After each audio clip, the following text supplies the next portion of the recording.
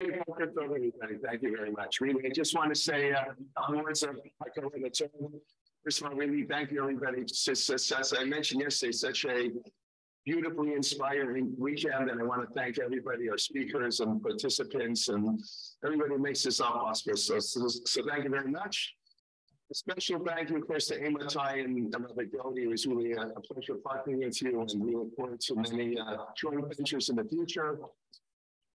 You want to hear more about everybody? He just gave a 6-part series on medical issues just a couple months ago on a Zoom channel, and for that, I'll encourage people, if you want more information, we have about 10 classes a week online. It's not quite the same. Review will be known as giving a class at 9:30, but nobody here can go. That's an agreed in an hour, but then Rabbi Lita, I guess I won't tell anybody. But so please join, and if you like, I don't know when and where the next medical ethics, your conference is going to be, but I do know, please God, that in the summer we'll be having 3 trips to Portugal, Tunisia, and Greece. People here you can speak to who I think will tell you what a wonderful experience this is. These are groups in Jewish history. The like what we do in that context, I'm sure you can ask around there when people will contact. I do encourage, if you don't have any summer plans, these are learning trips. Really, we sit and do a lot of learning as we travel through Portugal and Greece and all these places. So that's something to put in mind. And I just also want to make mention, we just started our first real podcast.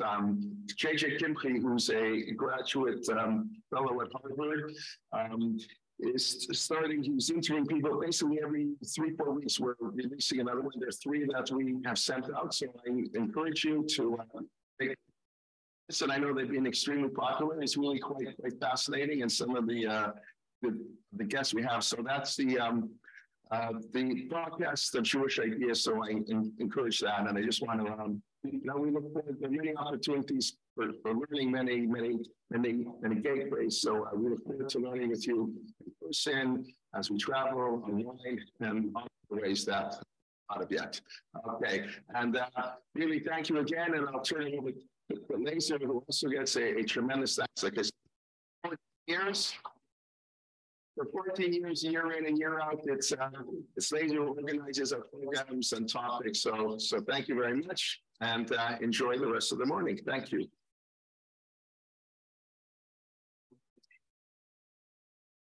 So thank you, Jay. So here we are. I feel like this is like the Shmini Atzeres type of program. So first of all, I hope that, so today we're going to be doing a little bit about mental health. We're going to finish our amazing Shabbos and amazing weekend. So like I said, I want to share with you, is this an open space? Can I, tell you a little bit about how I feel? So that's how I learned from this weekend. This is how you begin a conversation. So not trying to be humorous, but this weekend has been really an emotional roller coaster. We sort of, there were times that I looked around, and during Kabbalah Shabbos, there was elation. It was a tremendously uplifting davening. It was there was a moment of really simcha. And then during the meal at the Oneg, there were tears. I looked around the audience. It was just, and at different points of the Shabbos and the experience, you had people realize, the conversations were very, very hard. They were very heavy, but the beauty of it was it was done in a way that was al pi derech haTorah. It was done al pi the Rabbanim. It was done in such a way that was such, that is derechei hadarchei noam. Yes, that is life. We go through our ups and downs, and we go through that beautiful Kabbalah Shabbos, and then we go through those emotional difficulties. So I'm sharing with you, this is difficult. And now as I look around, I'm saying to myself, I don't know about you, but I feel like this is taking me back to my childhood when I was like in camp, and it's like the last day of camp, and it's like, really? Okay. You're going to give me your number? You're going to call me? Really? Okay. So just remember that. We'll have to do that. So just a few housekeeping items, and I don't want to take any more time. For those that require CME evaluations and credits, again, it's a very simple thing. Go online, get you put in your evaluation, you get a CME certificate. You don't put it in, you don't get a certificate. That's the house rule, not our house rules. That's the house rules from McGill University. You get up to 15 hours. You put in what you attended and the honor system, obviously, for that. I really want to take the opportunity to call. Sorry? I think we'll just post the link on the website. If you look at the page of medical ethics, it'll say the conference evaluation. Past experiences said that by around 11:30, 12 people are looking at their flights, they're flight aware, they've got, if people are getting nervous a little bit and they're starting to move around. So I want to take this opportunity and still relatively calm to really individually thank all of our speakers who were amazing, really. Without a doubt, each one brought to the table an amazing array of ideas, thoughts, and leadership, and really the world class. I mean, the idea that that we're able to bring into this state. So each one of you, I want to just thank you personally for making this, and such a pleasantness about being able to work with people that are elite in their fields, and you speak to them and they're like, sure, what do you need? What can I help you with? So it's just absolutely amazing. So with that backdrop, it's really a pleasure that we're going to be discussing today. We're going to wrap up with some mental health issues. Our first topic, again, for the Rabbi, we were Steinberg, and we're going to be dealing with some of the halachas with regards to elderly parents. Rav Steinberg.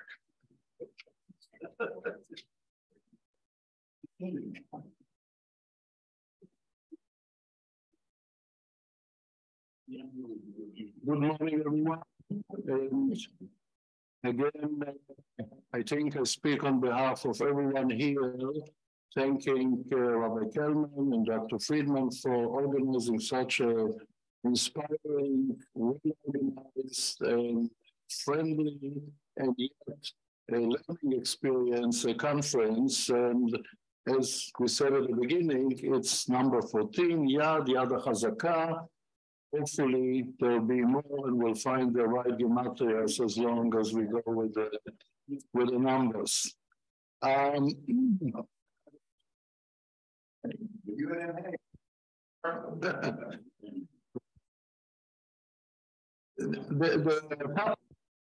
elderly parents is a topic nowadays, because almost all of us experience having elderly parents, and on the one hand, it's a big zchus to have up to an advanced age, but on the other hand, of the parents being elderly suffer from all kinds of illnesses. Some are mental, some are physical, dementia, and others. And this is not a simple task, both from a halachic point of view. Sometimes the parent needs a blood test or a doctor visit. If you go on and what you want of me, what do you such a situation? Sometimes it is costly. There are expenses to keep an elderly parent. We should pay the bills. The parent, where should this parent be if he is misbehaving, is very ill or demented? Should we help him or daughter when the spouse doesn't like in such a decision making? Obviously, there are a lot of social that will bring to a party where everyone will see how bad it is, and for the family, certainly something really. How do you explain the grandparents and sometimes the great-grandchildren how grandpa is looking or grandma is looking and behaving, and their memory not the best one. So there's just a few of these that I'm sure everyone has experienced or is experiencing with an elderly parent. Could you please put the mic a little bit closer to you? It keeps cutting in and out. Please. No, something. Oh, it's a magnet. something technical. Anyway, so let me start with the fundamental issues regarding relationship between a parent and a child. There are several mitzvot more than one, the relationship between a child and a parent, which is one of the 10 commandments. So it's really a very, very important mitzvah according to the understanding of the Torah. It is, but goes with a prize. So that is worthwhile to do it, not only because the Torah is telling us to do it, not only because from a humanistic point of view that's the right thing to do, it's also something perhaps worthwhile. So Kabbalet Avicha Betumecha is one. Ish Yimod Aviv Tirau, Korim is another chiv. Makeh Aviv V'imo Amot Yomat, and Arim Makle Aviv V'imo. So at least 4 Isurim D'Oraita or Chiyuvim D'Oraita regarding the relationship between a child and a parent. What are the differences between those mitzvot? So the Gemara in Kiddushin goes into details on how you're fulfilling these mitzvahs. In general, said, Kibud Avim is a positive obligation. Mora Avim is a negative obligation, meaning Kibud Avim, the Gemara gives examples that you have to feed them, you have to behave nicely to them, you have to respect them by telling them good things, and many other such examples which are on the positive side. You have to do something to show that you are Mekayim the mitzvah. Mora Averim is not to do certain things which violate or humiliate the parent. So you don't sit in his place, you don't argue with him, or with her, obviously, father and mother. These are on the negative side, and the combination is that you should view your parent as a very dignified person. No matter education, origin, behavior, all this is irrelevant. The parent is a very distinguished person to you, and you have to do positive things in order to show that you respect him, and you shouldn't do things which show the opposite. I remember my father used to speak to his father in the third person, and he never sat in his chair, whether it was his own chair in his home or whether he visited us and he had his chair and no one was sitting there. From Zalman Auerbach even went further and he would add to his in-law parents. And when his father-in-law was alive, he always used to sit at the head of the table of Shlomo Zalman, who was of Shlomo Zalman, and sat in the side, and when his father-in-law passed away, his mother-in-law lived a long life. I think she passed away at the age of 96 or 97.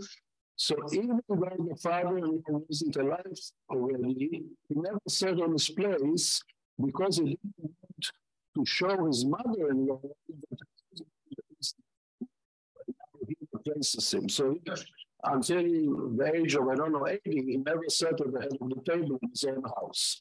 So these are signs that show that you have to be more than the usual to respect and not to do something which is irrespectful.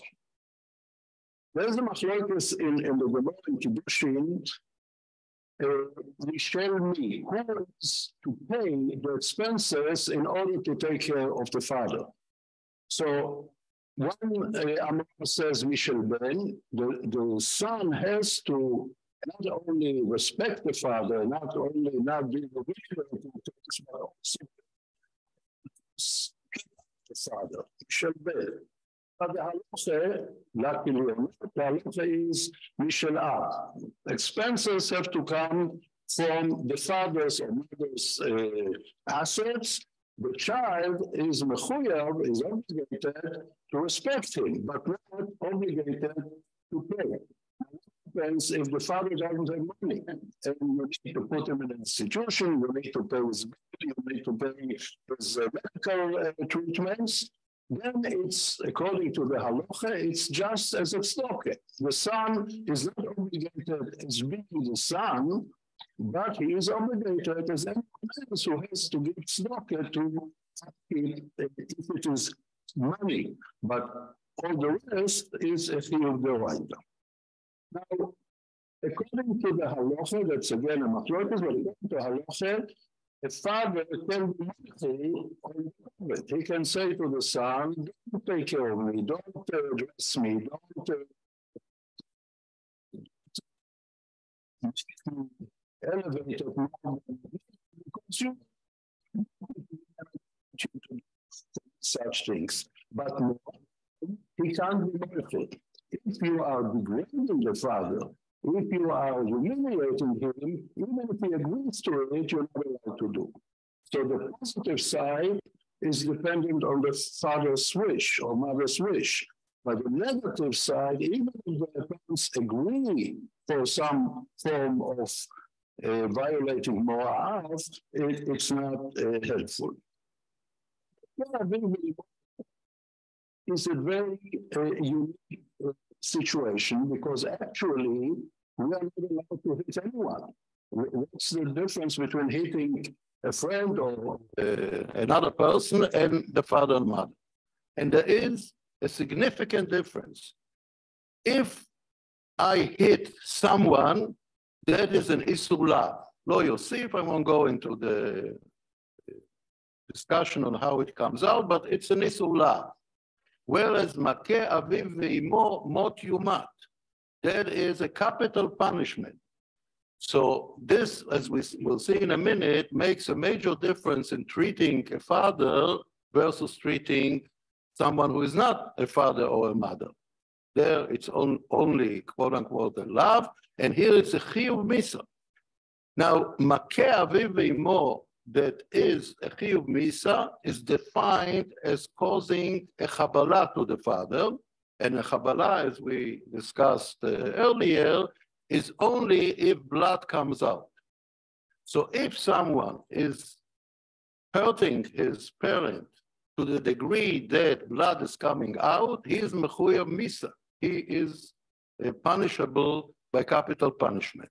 Whereas if he does the same to another person, then it's only an isur lav, and we'll see in a minute what the consequences of it are.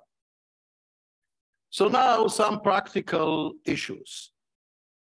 Often in advanced age, as we said, there might be a situation where the father is demented, the father has Parkinson's, the father has a psychiatric disorder, or the father is ill, he has cancer, he has diabetes, he needs treatment. So if the son or the daughter feel that they can't take care of the father because he is violent, he is disruptive, and what do you do in this situation? So there's an interesting machlokes. How much does the son, the child, need to bear the behavior of the parent? Is it preferable to put him away in an institution or preferable to keep him at home? And there are pros and cons to each of these solutions. If you put him in an institution, then someone else is taking care of him. So I won't violate makeh aviv ve'imo or mora'av. Sometimes it's so bad that I may express myself in a disrespectful way, and we said that's an issue that the father can't even be moichel. If it's an institution, someone else is allowed to take care of it. If you need to restrain the father or the mother because they are very violent. So if you are the son, you're not allowed to do it because you are doing an act which humiliates your father, and that is not allowed to be done. If it is someone in the institution, he is part of any other people who are taking care. There is a shita that you're not allowed to put him away because this by itself is a humiliating act. You just want to get rid of your father rather than making the effort to take care of him. But in my opinion, nowadays, it's different than in the days that this machlokes took place, because then the institutions were poor places, people were hit, people were put in punishments, and the institutions were really humiliating places. Nowadays, if for money you can get a good institution, I think that's preferable if you can't take care of your father because of his, or mother because of his behavior, that it should be done by a more professional caregiver or an institution. Now, sometimes the son or the daughter want to have the parent with them and take care of them, but the spouse doesn't agree. And the spouse doesn't have a chiyuv. It's a machlokes. If I told you the story about Shlomo Zalman about his in-laws, because he has the chumrah that there is kibud av ve'em also on an in-law parent. But that's a chumrah. The halacha does not require that far. So if the daughter-in-law, for instance, doesn't want to have the parent-in-law with her, then Shlom Bayis takes over, and if you can find a good place, then that should be the solution. So that is one issue that comes up quite often. Another issue that comes up is when the parent is demanding things either for himself or for his child that is inappropriate. Let's say he demands not to treat him in a certain way for his illness, and he is not competent. He is now demented, he doesn't understand the situation, and in order to do good for him, you have to force him to get the treatment. Who should do it? So again, it's preferable that someone else should do it rather than the child, because the child doing something forcefully may violate mora'av. But if you have an aide and they do it forcefully, that is fine, because that is the good for the father. Sometimes the father has requests from the child that are irrational. And he says, you must do so-and-so, you must not do so-and-so. Usually, the obligation is to fulfill the requests of a parent. That's part of kibud av ve'em. But if it's irrational, obviously, you should find a way to not to do it without violating or humiliating the father. There is a special discussion regarding a son or a daughter who are a physician, and they can treat the father. That's their profession, to treat. Are they permitted to treat the father if it involves makeh aviv ve'imo? Let's say the father needs surgery. Obviously, if the son will do the surgery, blood will come out. And if blood comes out, that is makeh aviv ve'imo. So how do we do it? Not for a parent. How do we do it for a patient? You're not allowed to hit a patient as well. So the answer is that if it's done for the benefit of the patient, then there is no issue of makeh. That's obvious. So if the physician is the friend of a person or a stranger, he can do the operation for the benefit of the patient, even though he's causing a chabala. That's obvious. But if he does it for his father or for his mother, we said that if it is a makkah shel chabala, which means that blood comes out, then it is chiyuv misa. He will be punished with capital punishment. So the answer to it is that indeed, whatever is needed for the treatment, he can do, because that is for the benefit of the father. The fear, however, is that he may do a little more than is needed for the treatment. Let's say he's a surgeon and he has to do a 2-centimeter cut, and he did 2.5-centimeter cut. The extra 0.5 centimeter is a makea vivimo, and he will be liable to capital punishment. So therefore, the agreement amongst the poskim is that wherever another physician can do the procedure, it's preferable then the son should do it, except for 2 major conditions. There are several more, but 2 major ones. One is if there's no other person who can do it, then he should try to do the right cut, if it's a cut, or the right treatment, and not overdo, not do extra, which will be a violation of makea vivimo. Or if the father requests it, if the father says, I trust you more than I trust anyone else, and I want you to do it for me, and I am moichel the extra that might happen that you will do, then it is permissible. But otherwise, if there's someone else who is as good that can do it, and the father doesn't care who will do it, then it's preferable that the son shouldn't do it, but rather someone else should do it. So that is if we talk about surgery. But even if we talk about simpler procedures, let's say to put an IV in the father's arm. In order to put the IV, you must draw a little blood to be sure that you are in the right vein. Drawing the blood is a chavala, which is a chiyuv misa. So again, preferable that someone else should put an IV rather than the son, unless, again, there is no one else who can do it, or that the father prefers that he should do. An interesting discussion is about IM injection. Usually when you do intramuscular injection, there's no blood. If there's no blood, there's no definition of choivel. And then, even if there is someone else, but it's more convenient for the son to do it, he can do it at home and doesn't need to bring someone or go somewhere, IM or subcutaneous is permissible for a son to do, even if by accident, sometimes a little blood comes out, it wasn't intended, and usually it's not so, and it's preferable. Therefore, it would be permissible for the son, as a physician or as a nurse, to do it.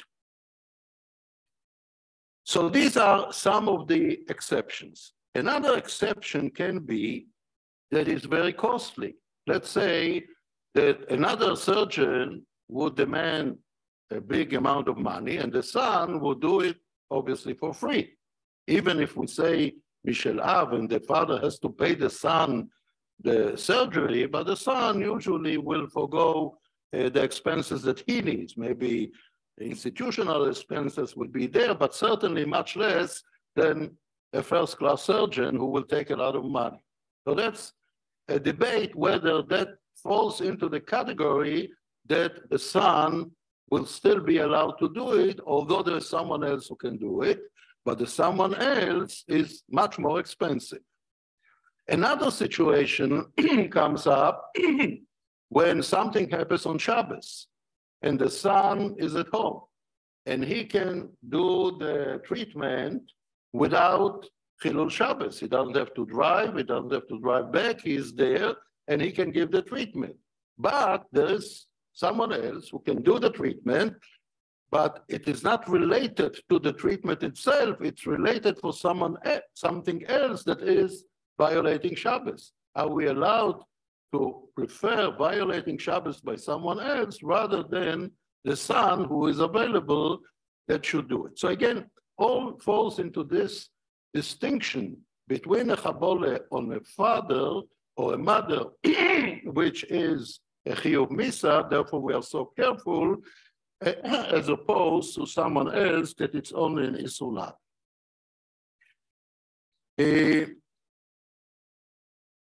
Now, some say, the Gemara talks about an example where a splinter was in the father's skin, and someone has to pull out the splinter. And the Gemara says that if by pulling out the splinter, blood will come out, then the son is not allowed to do it. Someone else has to do it because he's doing a chavole, although he means well and he's treating the father, but the chiyuv misa is worse for a father than it would be for another person. But that seems to be an example that really anyone else can do it. It's not a major thing that it's hard to find someone to do. If we are talking about a real procedure, maybe the Gemara didn't intend it at all to make any distinction between the father-son, or a foreign physician, because in this circumstance, the procedure is a medical required procedure that are fewer people that could do it. To pull out a splinter, everyone in the street can do it. You don't need an expert. It's easy to find. If it becomes more complicated, perhaps it doesn't have to be that far that there's no one else at all, and only then can the father do it. Thank you.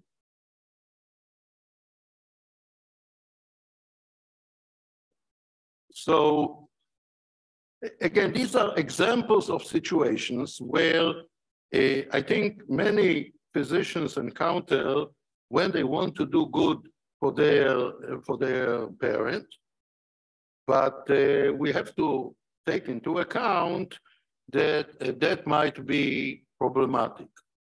Another example which frequently is encountered is a diabetic parent that you need to draw bloods in order to test the glucose before a meal.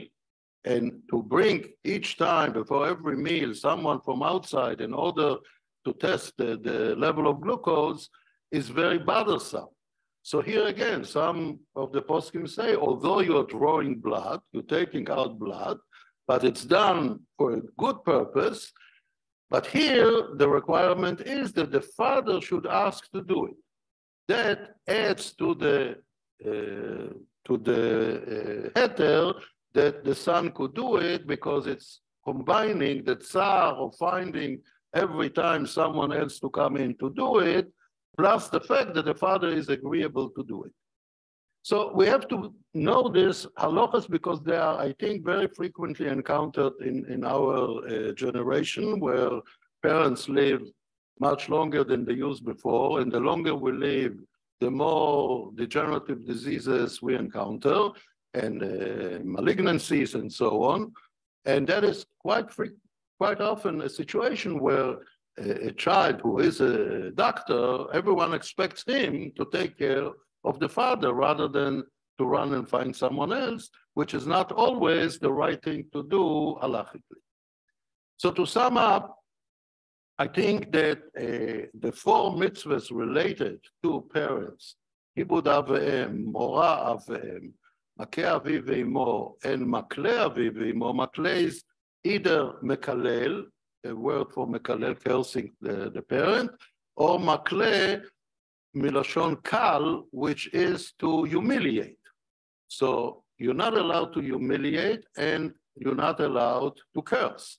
So all these unusual behaviors towards a father, which in normal circumstances, I assume everyone understands and everyone does it gladly, becomes a real challenge when a parent becomes ill mentally or physically, and there are so many questions that come up, how to handle such a parent. Thank you.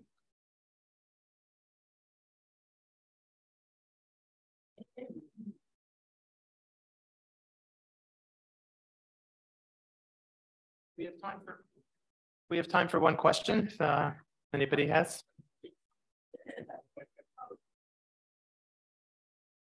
We're good? Okay. Rabbi Steinberg will be the, Rabbi Steinberg. Thank you, Rabbi Steinberg. We're going to move on to our next topic. We're going to be talking about the concept of physician burnout. And without further ado, Rabbi Glatt. Can I have the AB projector for this? Thank you.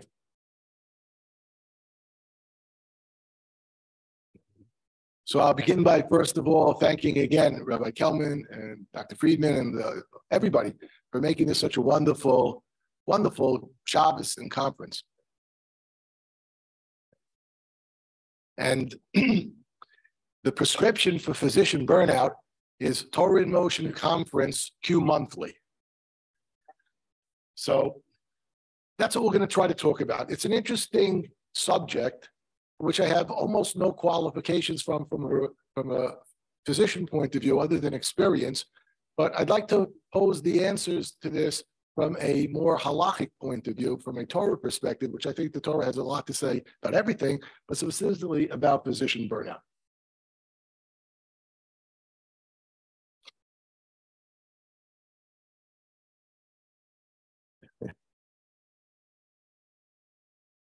Okay, I'm going to have to ask you to please progress this up. Okay. So that's the usual stuff. I have to spend 10 minutes on each slide. We're going to be in trouble. Okay. So why am I giving this presentation? Again, it's an important presentation, and it's not caused by a virus. So we can start off from there. But it's a real issue, because I do think that there is not a single person in this room, whether they're a physician or the spouse of a physician or have ever dealt with a physician, that has not encountered physician burnout. It's difficult for a person to walk in every single day and encounter every single patient as if this was your first patient in medical school. When you couldn't sleep that night, I'm going to see my first patient tomorrow, and it was such a privilege and such an honor, and you were so excited. And how many of us feel that same level of excitement, which we should feel for every single patient encounter that we have? And we have to try to deal with that. So I think this is really a medical shiloh, but it has halachic answers. And most of us look like that. And we often take certain things for granted. We're supposed to be unhappy. We're supposed to not enjoy work. And that, I think, is a terrible thing. And I tell physicians, especially the older ones, if you've reached that stage where you're burnt out, retire if you can, because you're not doing your patients a favor, and you're not that required to do your job. The cemeteries are filled with people that were indispensable. So it's important to realize if you can't do the job right, HaKadosh Baruch Hu doesn't want you to do the job anymore. And that's something that's important. And for people that cannot get that excitement into taking care of a patient, and that excitement really translates into, I'm going to do a great job, not just intellectually and stimulating, but I'm going to give that patient the absolute best care that I possibly can. If we can't do that, we're hurting people. And that's Kabbalah, as Rabbi Steinberg just talked about. That's not allowed for anybody. So let's talk first about what science has to say. And there are now studies coming out talking a little bit about physician burnout. And it's important for us to realize that burnout is something that you're going to have, and just how you deal with it is what we have to know about. So physician burnout, look at some of the definitions: state of emotional, mental, physical exhaustion, prolonged chronic workplace stress, detachment, cynicism, ineffectiveness, reduced personal accomplishment, exhaustion, depersonalization, reduced job satisfaction. Lousy physician. That's what that says. If you're burnt out, you're going to be a lousy physician.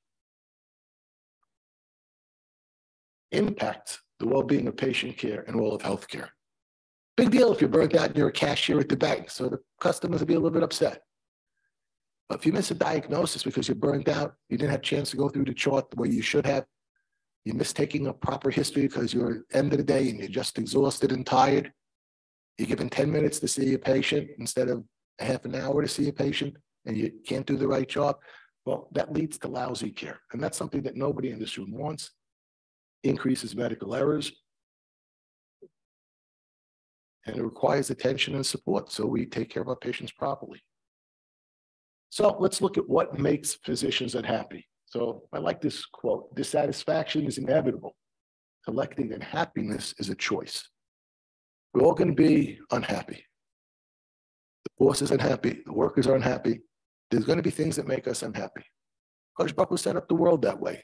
You're going to have challenges. How you approach those challenges, do you gain from those challenges? Do you become a better person from those challenges?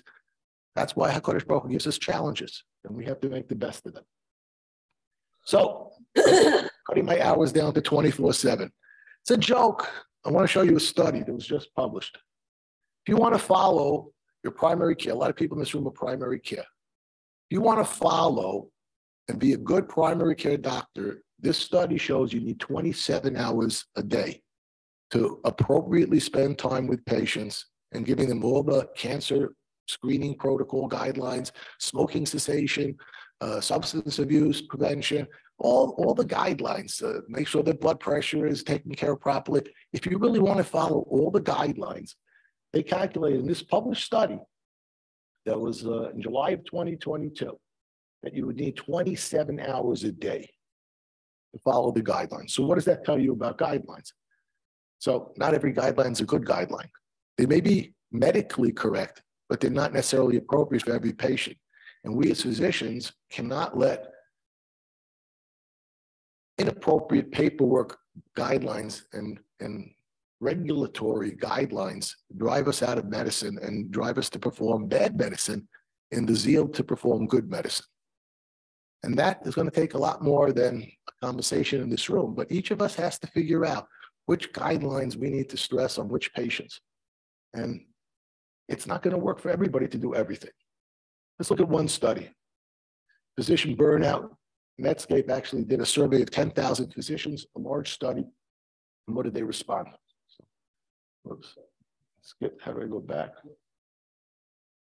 No. Can I ask you to go back 2-3 slides? Okay. Now go one slide forward. Okay. So they had 10,000 physicians. The majority of the doctors were too burnt out to complete the study, but they did get 10,000 physicians. It was a 10-minute online survey, so it's not too comprehensive. People don't like to take long surveys and you get a skewed result. I'm not going to claim this is the most scientifically accurate study, but it's decent and it has a lot of people that responded. A lot of different specialties. Yeah, there's always sampling errors, marginal errors for confidence. Yeah, 100%. Not perfect study, but it gives us a lot of good information. What did the study show? Which physicians are the most burned out? Primary care. Now, you can lump primary care into different categories, but let's look at the top ones. Emergency medicine, they're dealing a lot with it. Lots of new patients, lots of new problems. Internal medicine, pediatrics, OB, they need lots of patients. Infectious diseases, have to throw that in there. Lots of new patients. It burns you out to have lots of patients. People that are doing what they call the concierge medicine, and they have 12 patients in their panel. Each of them pays them $100,000 to take care of them. I don't think those physicians are burnt out. Maybe they are. I don't know. I'm not one of them. The more patients that you're seeing, the more that you're being asked to process, certainly correlates with who's going to get burned out. But again, nobody's not burned out. Even the people, pathologists, or maybe a more set job, a 9-to-5 type of job, although there are always fresh sections that need to be looked at in the OR. They're on call too. I'm not in any way being pejorative about any one specialty versus the other, but you see that there's a spray in terms of who is getting burned out and who is not. But everybody's getting burned out. And this is an interesting slide. Male or females, who's gets burned out more? So the women felt that they were more burned out. And I explained this to my residents in a totally politically incorrect way, but I think it's 100% correct. Every single person that has 2 X chromosomes in this room will agree with me. And every single person with an XY chromosome is going to say he's right, but I'm not going to agree with him. And that's because women have 2 jobs and men have 1 job, right? The woman physician and the male physician, they each work 10 hours a day. The woman comes home, cooks supper, does the laundry, takes care of the kids. The husband comes home and maybe hopefully sits with the safe for most of the time. And then it's a 50-50 job. Then the man has 2 jobs too. But if the man is going home and watching Netflix all night, so then he only has 1 job. The woman has 2 jobs. So when I try to give this talk to Balabatim, I tell them that this is a chiyuv in our Torah for the husband to help the wife out. The man has an obligation to treat his wife with tremendous respect, telling her to do the laundry while I'm sitting around doing nothing, telling her to cook supper and clean up afterwards while I'm doing nothing, is not what the Torah says. Mechabdo yoser mi kegufo is a halachic imperative, not just smart advice for a very, very good, healthy marriage, which of course the Torah always gives us smart advice for a very healthy, good marriage. So I think that's the reason why. They didn't explore the reasons, but I'm sure the additional work that a female physician does versus a male physician around the house probably contributes to that. So the solution for the female physicians is that their husbands, whether they're physicians or not, should go and help them out. Okay. What contributes most to physicians saying they had burnout in this study of almost 10,000 physicians? Too many bureaucratic tests. I think we all would agree to that. Government regulations, silly stuff that none of us think is any of importance. That drives us nuts. Should drive everybody nuts. It's a waste of our time to do things that we don't think are important. Unfortunately, sometimes we have to. Some of the other things here are also obvious. Some of them is not going to be much change, insufficient compensation. I met a physician said that I'm overpaid. Even the ones that are paid very, very nicely. Everybody feels that they're worth more than what they're paid. That's probably not going to be something that I can give you an easy answer to. Too many work hours, lack of control, autonomy are things that we do have some control over. There are some things here that we have no control over, but we have control over how we deal with them. I'll talk about this more from a halachic point of view soon. How severe is your burnout? So this study showed that it really is bothersome to a lot of people. Severe, strong impact, moderate impact. It's almost 3/4 of all the physicians. You only have a small percentage of physicians that say, nah, burnout doesn't impact me. And I think those are liars. I think those are the people that fill out these forms without really reading them. And I can't imagine, and maybe I'm wrong, maybe there's a small percentage of physicians that are totally unimpacted by this concept of burnout. But I do think that the vast majority of physicians are encountering these over-regulations, are encountering doing things that they don't feel any purpose to. They're seeing too many patients in too little time. So I think that applies to most physicians. I don't know any physician in my hospital that wouldn't agree to that. And I don't think we overwork our physicians. I don't think that we treat our physicians in a bad way. I think we treat them very well. But I think that most physicians are going to be feeling these sensations. Most important, has physician burnout had a negative effect on your relationship? And 2 to 1. That impacts shalom bias. That's something we in halacha have to be very concerned about. A Rav does a lot of pastoral work. A Rav's a psychiatrist, psychologist, he's a social worker. We're dealing with a tremendous amount of unhappy balabatim. So physician burnout isn't the only type of burnout. There's legal burnout, there's accountant burnout. I'm sure it applies to all other fields as well, but we're here going to focus on physician burnout. But the solutions to what I'm saying are going to be applicable to any type of burnout. But it affects shalom bias. That's something that we have to pay a tremendous amount of attention to. There's nothing essentially more important than shalom bias. Unhappy couples make for unhappy children, make for less spirituality in the house, make for all sorts of problems in the house.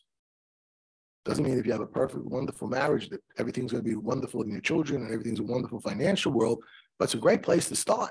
And that should be the focus of every single family, to have shalom bayis in the house. And that's a large number.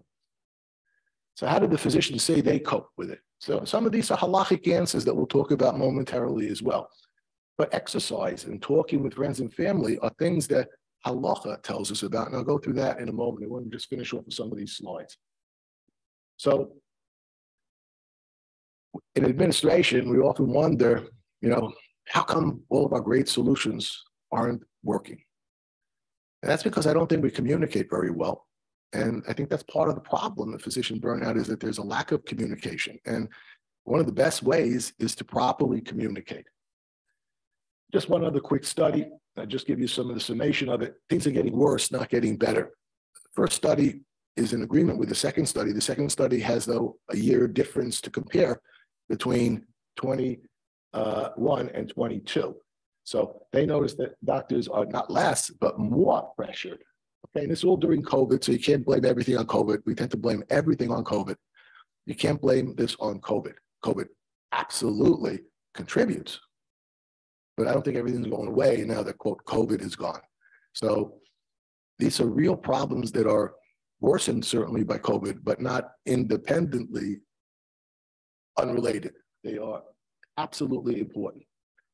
This is disappointing and sad. The physicians aren't happy. They don't think medicine's rewarding. Rav Asher Weiss, Shlita, always says that if he couldn't be a Rosh Hashiva, he'd be a doctor. It's the next best thing, so to say. You're helping people. We do a mitzvah a second. You're a world famous lawyer. You're a world-class accountant. You're doing wonderful things, important things. You're not doing a mitzvah every second. A physician, by definition, is doing a mitzvah every single second. At least bikur cholim, v'haftal recha kamocha, g'milus chasodim, rapo yirape. You're doing a mitzvah every second of your life, every second of your professional job. You should want to stay extra at work because when you come home, you're stopping to doing a mitzvah every second. We should ask for more work, more patience. Physicians don't feel appreciated. When I was growing up, oh, the doctor, right? The doctor. Now you're a doctor. Oh, why do you go into medicine? You know, what, you weren't bright enough to go into finance? Right? It used to be the opposite, right? The brightest kids in the class, oh, he's going to be a doctor. Oh, that guy who's a billionaire now, well, he's a schlepper. You know, what is he going to do? We don't feel appreciated. Look at this terrible number. Only 16% would ask their children to go into medicine. That's a shame. I love medicine. I would have encouraged any of my children to go into medicine. I would encourage my grandchildren to go into medicine. I think it's a wonderful, wonderful field. Doctors don't feel that way. So what are some of the answers? So this was a recent New York Times article that says doctors aren't burned out, they're demoralized. And this is exactly the way we felt in Mitzrayim. Okay, so if you have an hour to solve a problem, spend 55 minutes thinking about it. And that's what I'd like to do, not 55 minutes. I only have about 15 minutes left. But I'd like to spend a little time thinking about the problem and looking at it through the eyes and the prism of Chazal.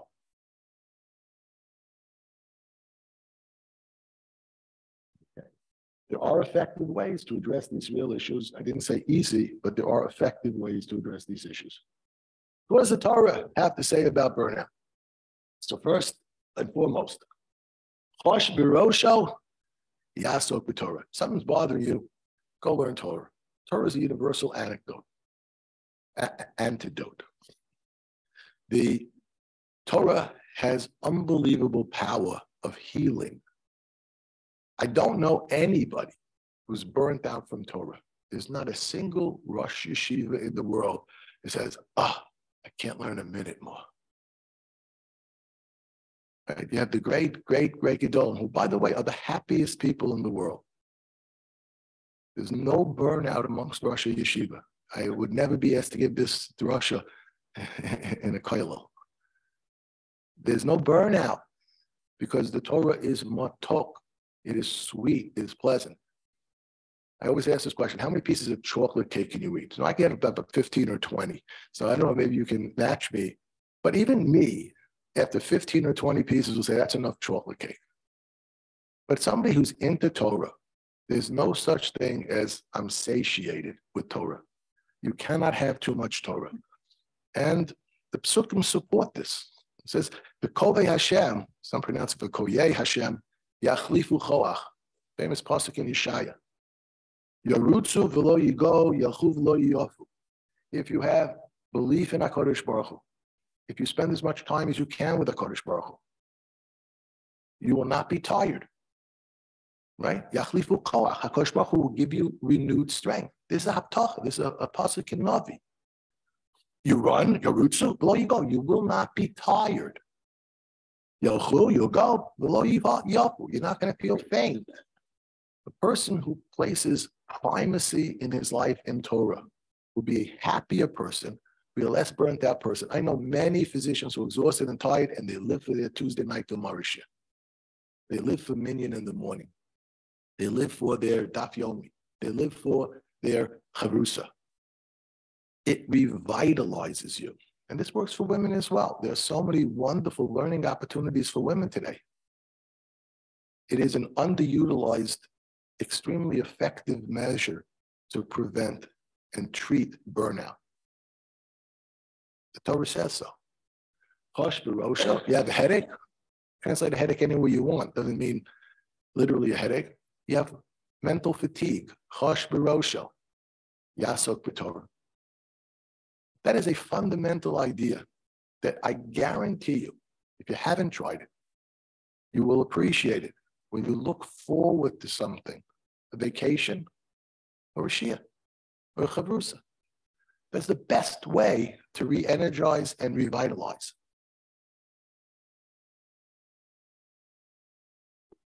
What else does the Gemara have to say? The Gemara in Yuma, Machlokas Ravami Ravasi. Daga, not a machlok, it's a statement, both of them made. Rami and Ravasi were first generation on Roim and Eretz Yisrael. Great individuals, but dealt with a lot more problems than we have to deal with. Daga belevish, yashchena. The pasuk tells us if you have worry in your heart, do this yashchena. What does daga mean? So Rashi tells us, pachat shador yal hefsid shum davar, and you go, fear something bad's coming. It's going to be hard to make the same income this year as last year because they're asking me to see more patients in less time. The government's reimbursing me less. They're ratcheting down everything. Daga, you have worries, financial worries. Will I make my RVUs? I don't know if you have RVUs here in Canada. In America, the holy grail is RVUs. How many RVUs did you obtain? Get a certain amount of RVUs for a history of physical, a certain amount for doing a certain diagnostic test. So if you meet your RVUs, you get your salary. If you don't meet your RVUs, they can lower your salary. Just think of it, if you don't know what RVUs are, just how many patients did you see? If you see 100 patients, they make your salary. You see 90, you lose 10%. You make 110, they give you a couple of bucks extra. Daga, you're worried about making a parnasa. You're worried about, will I reach the goals that somebody has set for me? So yashchena, what does that mean? So one of them said, either Ravami or Ravasi said, Kadamar, yasichena midato. It was royal lasich daito midato. Get rid of it. Try not to think about it. Easier said than done. I think the next answer is a better practical one. Kadamar yasichenu liyacherim. Yisapro so liyacherim yakalo. Talk it over with somebody. Any good psychiatrist will tell you that talking things out is much better for a person. Keeping it inside, locked up, never good. Having somebody you can talk these things out to is a connecto. That's why God created spouses. The women know that, the men don't know that. You have to talk. Talking is one of the best ways to release tension. Having a person that you can absolutely tell the most deepest, most confidential things to. The Torah tells us it's a great idea to do that. Talk out your problems with somebody.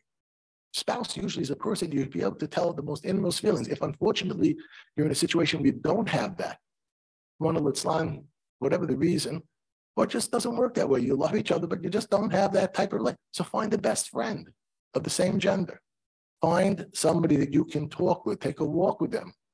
I love to see the women in our neighborhood in the shul walking together. They talk, they walk, it's healthy.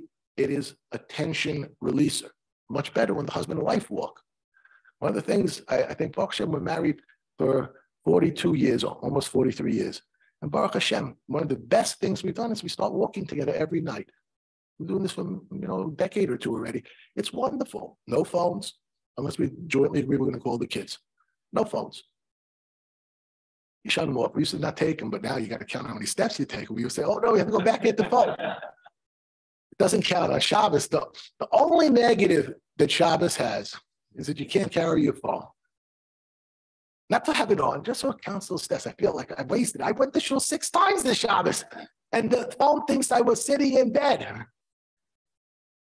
So you got to talk. Find somebody to talk it out with. I will guarantee you it will help your marriage, even if you have a great marriage. Make your marriage better. And it's just a release. Torah tells us this is a good thing to do. Sicha, talk it over with somebody. Then Yoda says, the Metik Lakra, Pashte, he takes it out of the normal context, so he actually knows not everybody has somebody like this. So go and do it this way. It's the best eights if you can. Tehillim, even do as Hashem b'simcha. Right? Get excited about something. If you can't get excited about your work, what you should get excited about, you need to find something else that will keep you happy. And there's nothing better than Yiddishkeit. I know people that would never miss a minyan. I know people that would never miss their shia. I know people that would never miss a religious activity, Tomchei Shabbos, the packing for the bags. That gets them excited. Make sure you have something in your life that gets you excited. Famous Mitzrayim analogy. Lo Shamua Moshe. Faisal didn't listen to Moshe. Moshe said, I'm taking you out. They all should have said, hey, where are we going? They didn't listen to Moshe. They were incapable of listening to Moshe. Listen to what some of the Mefarshim say, why they couldn't do this. This is Burnout 101. The Bukhari Shor says, Lo Samu Le'B'Dvarim. They were so depressed. They were so out of it, they couldn't hear the message. They couldn't hear the message. They were so depressed. Others say they were so immersed. Birchas Asher, he says, Lo Shelo Haminu. Not that they didn't believe Moshe Rabbeinu. Im ha'amuna she'eminu. They believed him. Lo hisgadru al hargoshas mitzukasa. They weren't able to overcome their burnout. Their physical difficulties were so overwhelming to them that they couldn't relate to the unbelievable message. The Chibi Yisera says, Lo shamu Moshe b'kotzurah shechisari chazon. They didn't have vision. They didn't think about the long term. They don't think about today. It was so hard today. Think about every mitzvah that you did today. Every patient that you saw was a huge eternal zuchus that you have. Think about the lives that you impacted. Yeah, you had a tough day, but wow, you made 25 people have wonderful days. And now, if you gave them bad news, you broke it to them sympathetically. You hopefully helped them to get better. Think about what you did rather than how difficult it was. That's what Kaisel couldn't do. Many, many more. I'm running out of time. I won't go into every one of them. But Chazal on this pasuk, is a sheer in physician burnout. And it's kedai to read every one of the Mefarshim that you can get your hands on, because everyone is gold. And the Gur Aryeh is the last one I'll tell you on this. He said that they were basically so preoccupied with work that they couldn't enjoy anything. They couldn't think about anything else. They were so involved with their work, caught up in the work, they couldn't spend any time on anything else. You got to have free time. You got to go to a conference. You got to go on a vacation, even if it's an hour. You got to get away. So that's what they're telling us. The pasuk I mentioned before from Yeshaya, won't talk about that again now. The next pasuk from Tehillim is critically important. Hashlech al Hashem. You're not in it alone. Throw your burden onto HaKadosh Baruch Hu. We are promised that HaKadosh Baruch Hu will carry it for us. Right? The pasuk of Tehillim, the Metzudas David says, "Batachalo." You can take it to the bank that if you give Hashem your pekala to carry, He'll carry it for you. Uyakel masecha me'olecha. He will lighten your load. You got a partner, right? You have a physical partner. So listen, I'm swamped today. Can you take some of my patients? Sure. I can't make it tonight to be on call. Can you cover for me? I got a simcha. I got to go. Sure. You have a partner. You got a better partner. You have a Kadosh Baruch Hu. How many people stop in the middle of a really hard, tough day and say, Shem, help me out here? You know what a tefillah does? We don't utilize that. I feel bad for the secular atheists and the people that don't have somebody to throw their package onto. But we got somebody that we can help us minute by minute. We don't take advantage of it. The Radak says we have again a haftocha. Lo yitain li olam mot letzadik. God will not let the righteous person collapse. Lo yanichehu li olam. He will never let us get burned out. Just got to trust him. We don't take advantage of tefillah. We don't take advantage of knowing that we got a big brother, that somebody that can help us out. You got a super duper partner that will always pick you up and help you out. We don't take advantage of that. And I pointed out the pasuk from Mishlei before as well. And I think bottom line, when push comes to shove, the Gemara in Kedusha tells us a very interesting idea. Machshava tova mitzarpu l'maisa. If you want to do good, and you really want to do good, it's not, I say I want to do good, which doc says it doesn't want to do good. But if all you're really thinking about, wow, that's a cabbage that walked in, that's another $5,000 in my pocket. Oh, there's a interventional procedure over there, that's another $5,000 in my pocket. If that's your thought, then you're not such a good doctor. But if you have machshava, there's a sick person coming into my room now. I'm going to do everything I can at Kodesh Baruch Hu to make that person better. And then you don't. You tried, but you didn't make that person better. So in this world, your quality report will be a failure on that patient. But in the real report card, in a Kodesh Baruch Hu's report card, machshava tova, you had good intention, you had a good heart, you wanted to help, and Nebuch, you weren't able to do so. God, you got a check mark. You got your RVUs in Shemayim, even though you didn't get your RVUs here on this world. Amar Vasi, afilu chashav adam lasos mitzvah. The manas lo asa.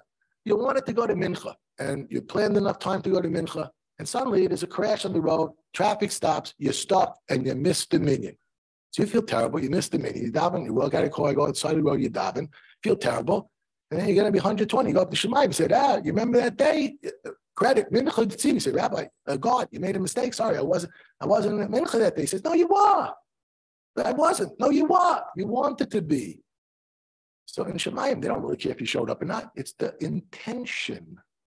They want you to want to go to Mincha. Getting there, no, that's another very nice thing. But the wanting to is what you get paid for in Shemayim. And we all want to work as physicians to the best of our ability.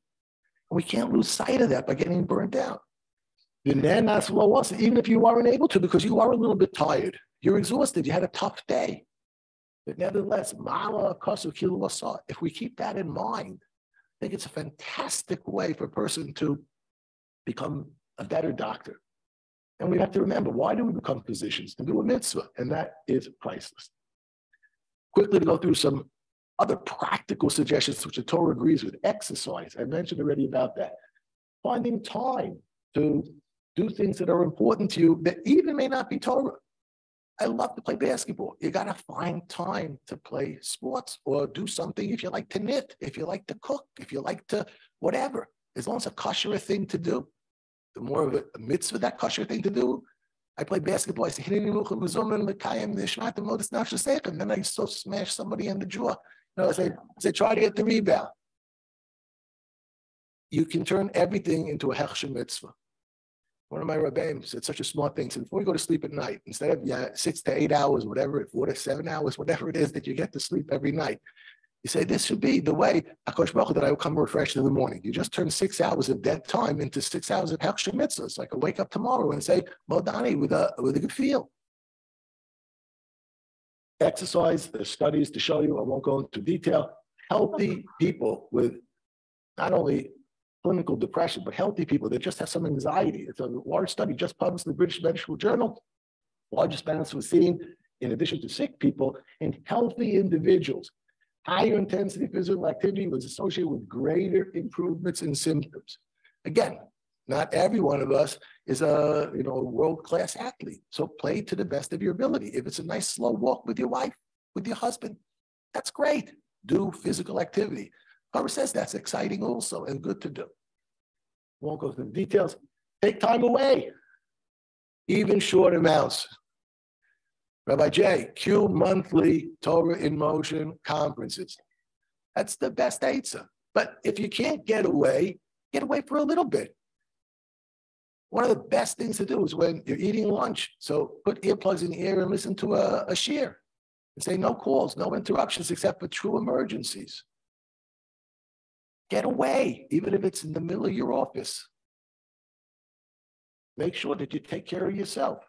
I know one job I switched from, I had like 150 days banked that I ended up losing a vacation time. I said, I'm not going to let that happen again. That's crazy. You're not indispensable.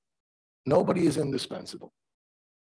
Reduce the administrative burden. That's the practical aids is figure out ways, maybe with Chat GPT and AI. My son keeps on telling me that there's so many things that they can automate now, all the routine billing stuff and things like that. Maybe there are ways with Chat GPT that you can do that will make your life burdensome, silly regulatory stuff, make it easier. Get other people to do the stuff that don't require a physician. It's much more cost effective for the government, the hospital, the employer to have a $20 an hour person do some of that paperwork than you as a $25 an hour physician. And again, fight together. Sometimes we pit each other, one against each other. That's the worst thing that we could possibly do. I mentioned before about communication. Tefillah works too. Communicate not only better with each other, but with HaKadosh Baruch Hu. I'm not going to ever fix the EMR. I'm not going to talk about that. Figure out what relaxes you. I gave a lot of generalities, but you know what relaxes you. And try to do that as much as you can. That will definitely work. And this will conclude with this slide. Don't ignore what's eating away at you. We as physicians sometimes are fantastic at taking care of our patients and not taking care of ourselves. And I think that if you want to really take care of your patients, you will do a much better job if you take care of yourself. And the answer, the universal antidote, is more Judaism in your life. Coming to shiurim, doing things that the Torah says are nice and kosher to do in your free time, making time to do those Torah values and Torah activities, guaranteed, 100%, no side effects, 100% guarantee that it works. There's no medication that can make the same claim. Hashem is the perfect Rofei. It says that HaKadosh Baruch Hu is the Rofei Chinam. HaKadosh Baruch Hu is the Rofei Cholam. There's zero side effects. Zero side effects. I want to thank you all. I apologize. I'm going to catch a plane, so I can't stay for the next speakers, but it's been such a pleasure to be at this conference. Amir Hashem, Rabbi J, Dr. Laser, you are the antidote for physician burnout.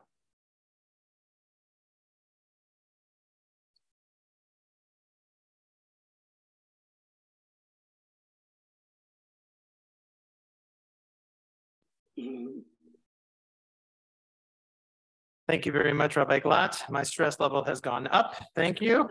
And my workload has gone up. So Q monthly is safe shalom. Have a wonderful, safe trip. And Mir Tashem, we look forward to seeing you again. Our next speaker will be Dr. Michelle Friedman, and she will be addressing understanding and responding to trauma. Michelle. Okay, thank you, everybody. And it's really been a pleasure being here.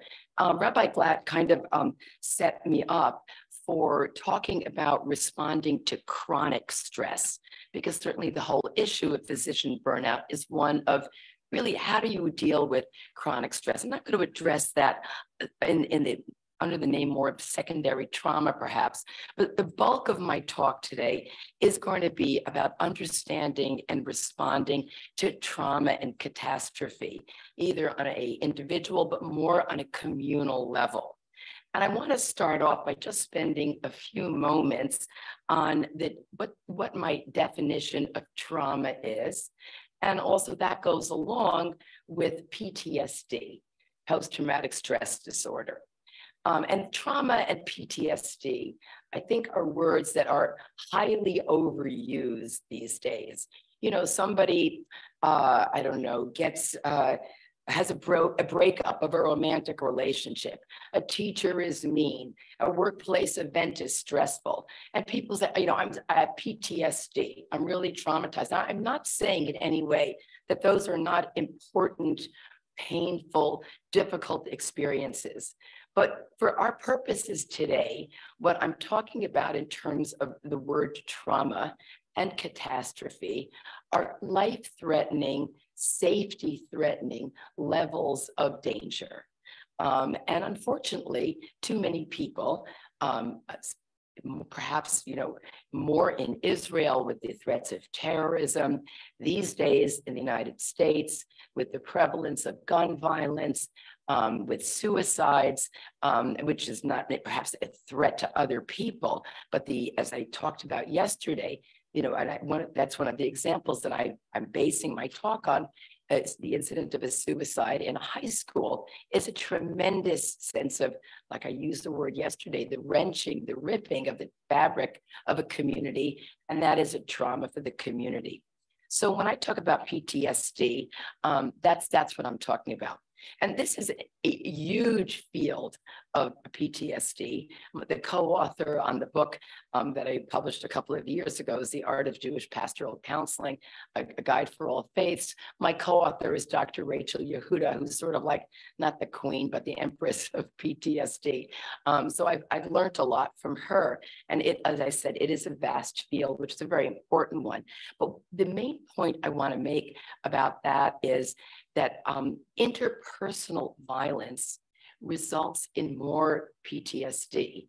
Now, God forbid, if somebody is caught in a tsunami or a plane crash or something like that, of course, it causes enormous amounts of stress and it's a traumatic experience.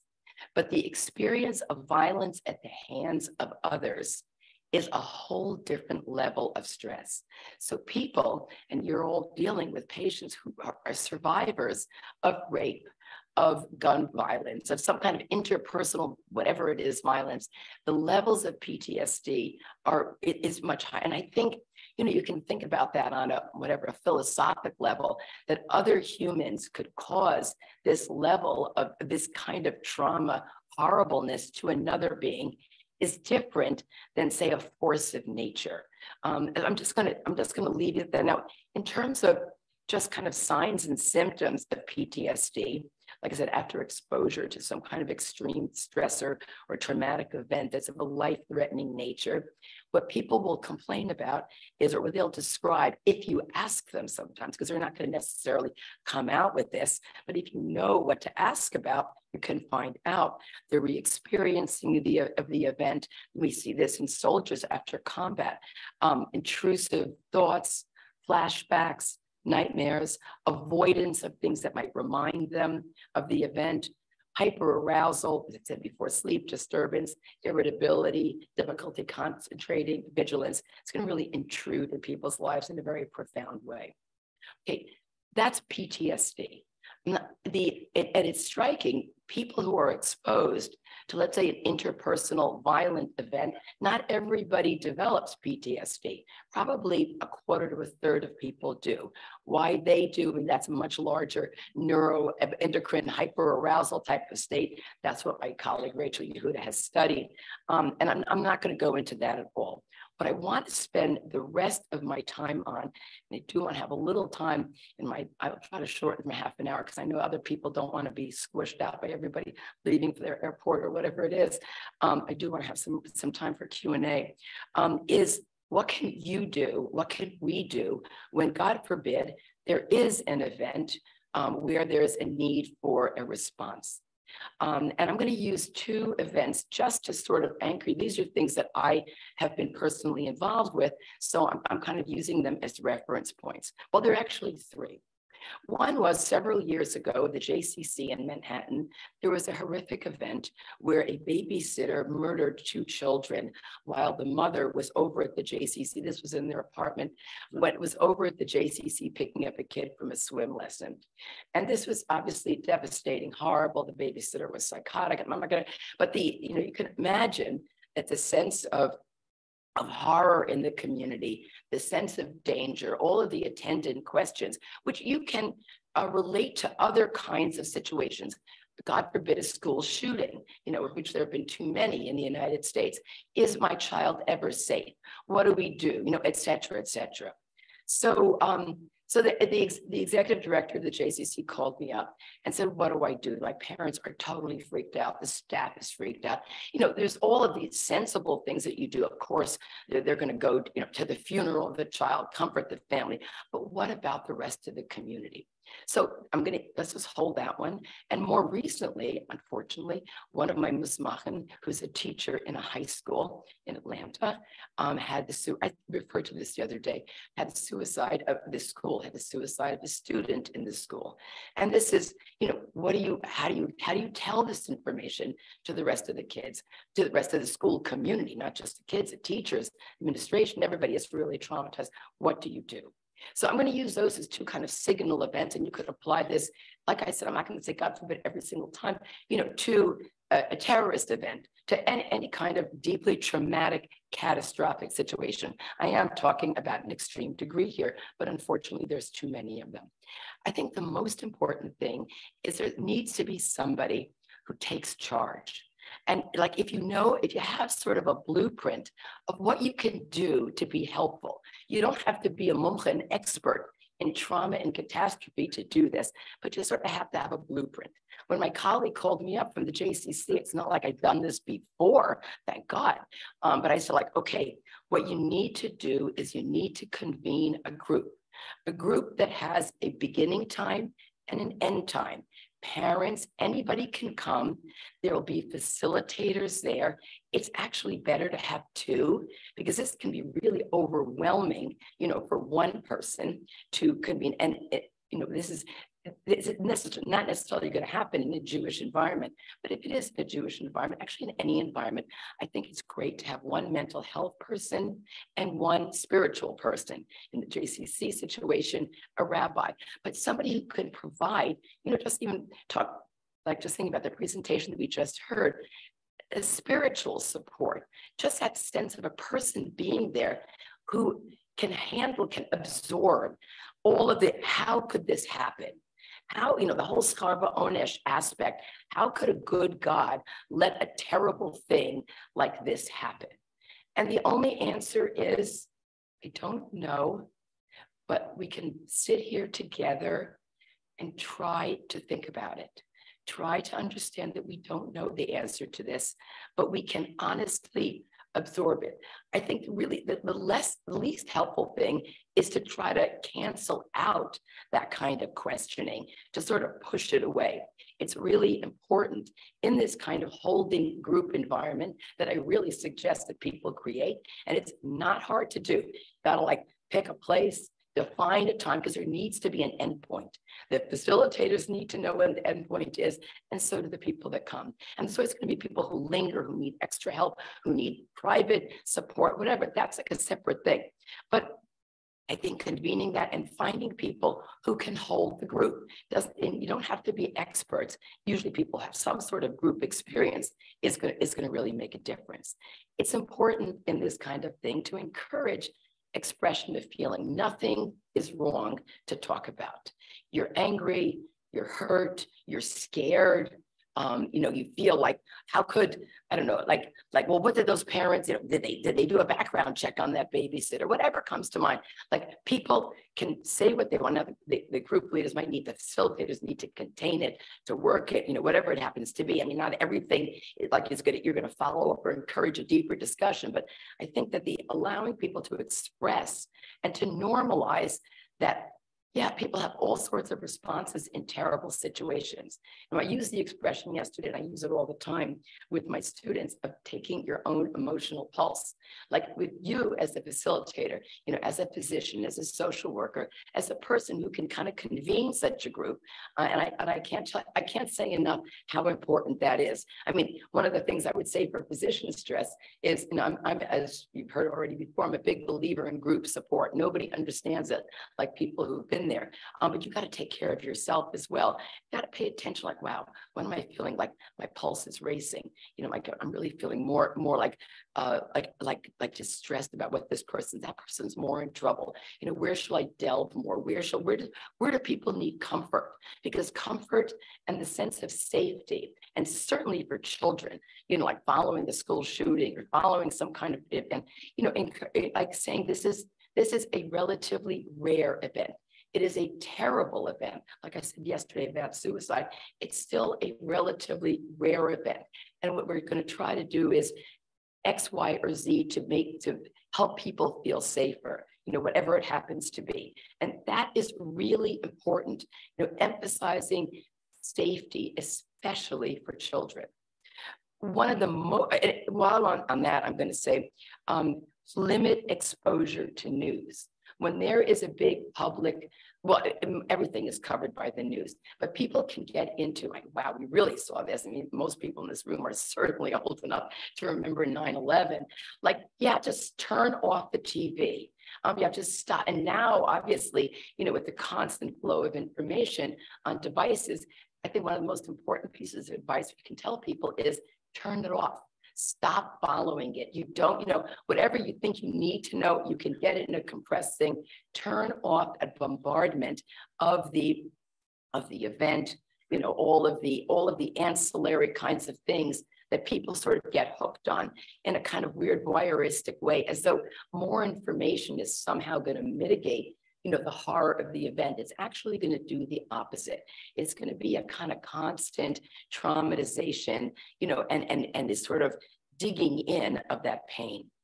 I would say, and I really want to emphasize this, and this is something that you all have done and will continue to do with people that you care about, patients, family members, after a terrible event, or really any, I'm talking about trauma, catastrophe in this talk, but getting back to normal routine is the most important thing. This was mentioned earlier in this weekend, and it's so profoundly true.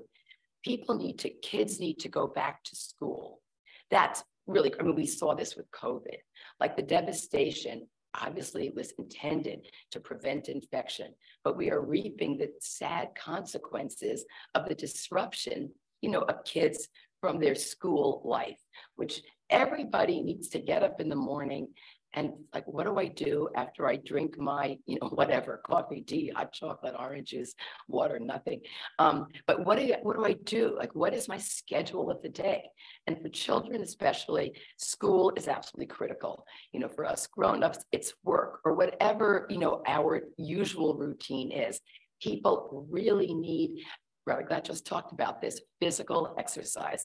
People need to feel their connection to their bodies, and they need to feel, and this is really important in the group, that it's not only okay, but it's necessary to go on living and not feeling guilty about that, about having that gift of life when somebody that you cared about was just struck down in some horrible way. And there's other people perhaps closer to that epicenter of suffering that are suffering more. Maybe that's you, but you're still intact and you can still laugh at a joke or enjoy a muffin or whatever it is. People can feel enormously guilty in the wake of a trauma, a catastrophe, for that gift of life.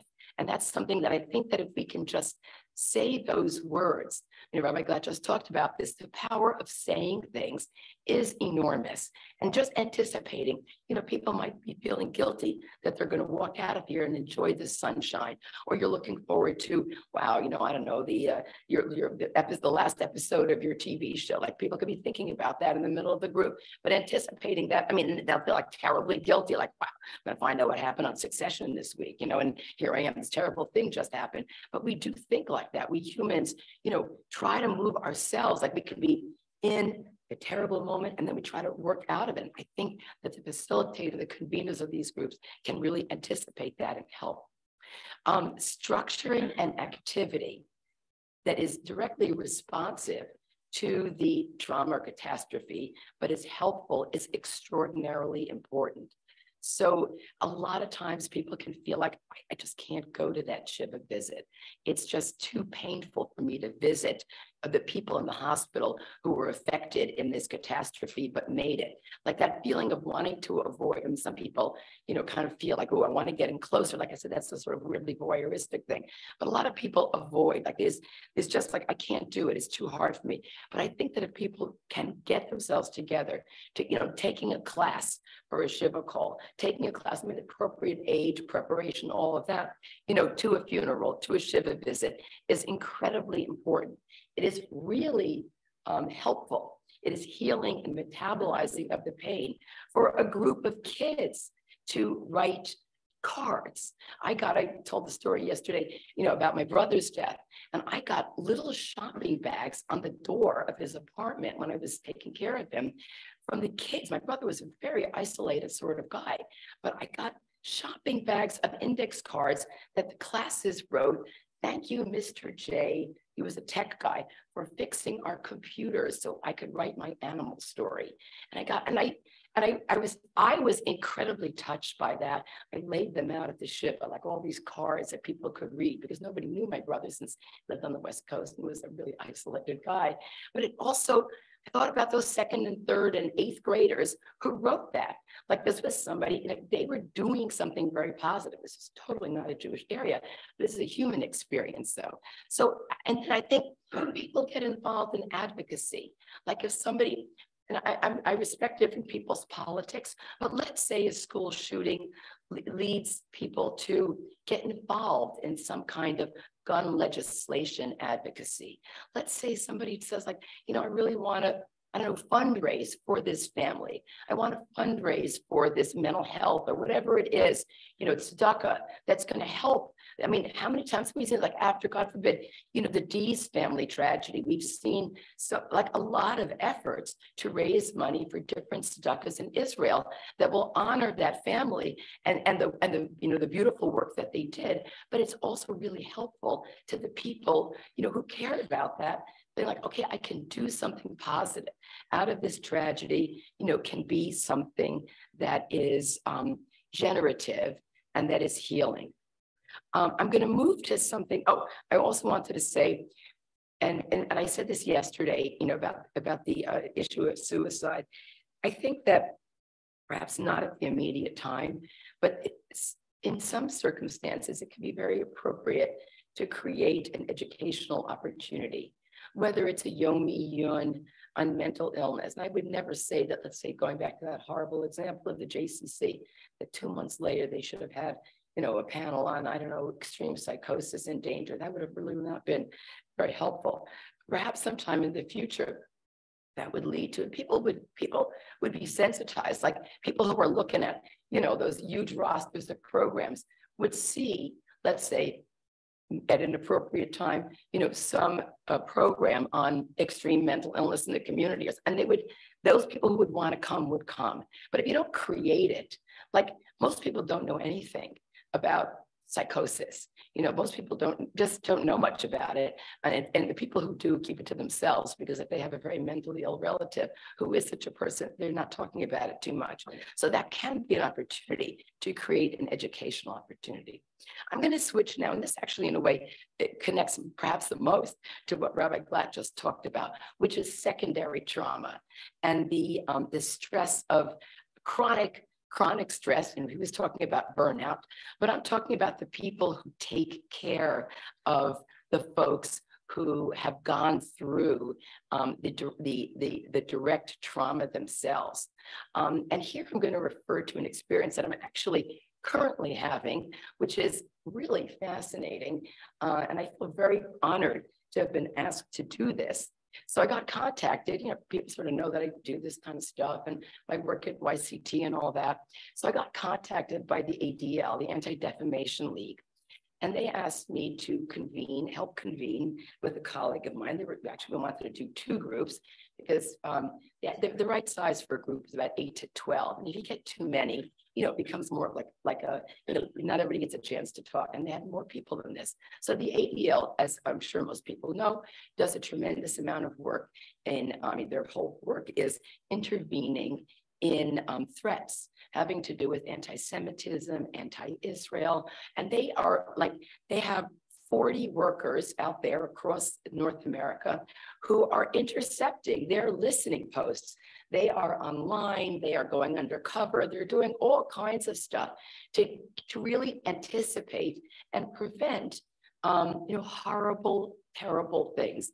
There's unspeakable, hate talk. It's like a sewer of hate towards the Jewish people and to the state of Israel. And these are young people. They're not all Jewish, actually. I didn't know that. And they are traumatized. And some of them do get threats. Some of them they told me in our first meeting, some of them had security, their own weddings. Rabbi Glatt was talking about like having a spouse that you can talk to. And I totally agree that talking about the stress of work is very important, but in some work, you can't talk about the details or it's too painful. It becomes almost, like you want a safe place at home. I mean, these ADL workers don't really want to talk to their spouses, and they can't, or they might be confidentiality issues, let's say for people in the mental health field, where you cannot reveal, you should not be revealing. And I actually tell my students, my rabbis, that it's one thing to talk to your spouse, and sometimes, obviously, in rabbinic couples, the wife may be also in some sort of Jewish leadership service, usually education, and they may know the same people. And I don't think it's a good thing. I mean, I can only advise people do different things. Don't think it's a good thing for the rabbi to be divulging confidential information about people in the community that the wife might also know because she's the principal of the day school. I mean, this happens all the time. And sometimes the information leaks and, whatever, but this is a much more complicated subject about confidentiality in the rabbinate. But certainly, like going back to my support group for these ADL kids, I would almost say, I'd say their average age is probably like 25 to 35, and talk about burnout. I don't know how long they can last in this, but it was really something to, and we were supposed to be meeting 3 times, like over 3 months. And then we're going to have like an evaluation, like how is this working? Because this is a pilot program. We met once and they asked to meet sooner than a month. They said, we need this sooner. Can we meet in 2 weeks? So we're going to do it. We're going to see what happens. And I got to say, this is we could just say a cheap and easy gift to give to people who are experiencing trauma. Like, it's not hard. There's so many mental health professionals who want to be helpful to their communities. And you can't, like, at the school auction, it's like a little sort of weird, to offer 3 sessions. If you're a psychiatrist, a psychologist, social worker, therapist, like, okay, I'm going to, you can come to me 3 times about your addiction. Like, that's not so cool. But to facilitate a support group is really something that a lot of people could do. And this is going to be I'm going to end here, my pitch, and I said it before, is to have physician support groups. I mean, I'm referring to this because that was the slides, or for other fields in which there's a lot of secondary trauma. There's enormous power in people putting things into the group space. It doesn't just sort of, I don't know, boomerang around and go into the ozone. People feel a sense of, oh, I'm not the only one. I'm not a freak. I'm not like some deficient person who can't handle this.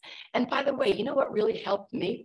Rabbi Glatt talked about this in terms of Yiddishkeit, which I'm totally supportive of. But for people for whom that doesn't speak to, either they're not Jewish or they're not connected to any faith tradition, the big word that's kind of similar is mindfulness. I mean, that's where the mindfulness sort of, not revolution, but discovery, like not that this just happened in the last 20 years. Obviously, this is thousands of years old, and it's totally incorporated into the Torah tradition. But like, hey, this moment will pass. This is terrible, but it's sort of like the weather. A cloud is here now. Oh, thank you. And it's going to move out.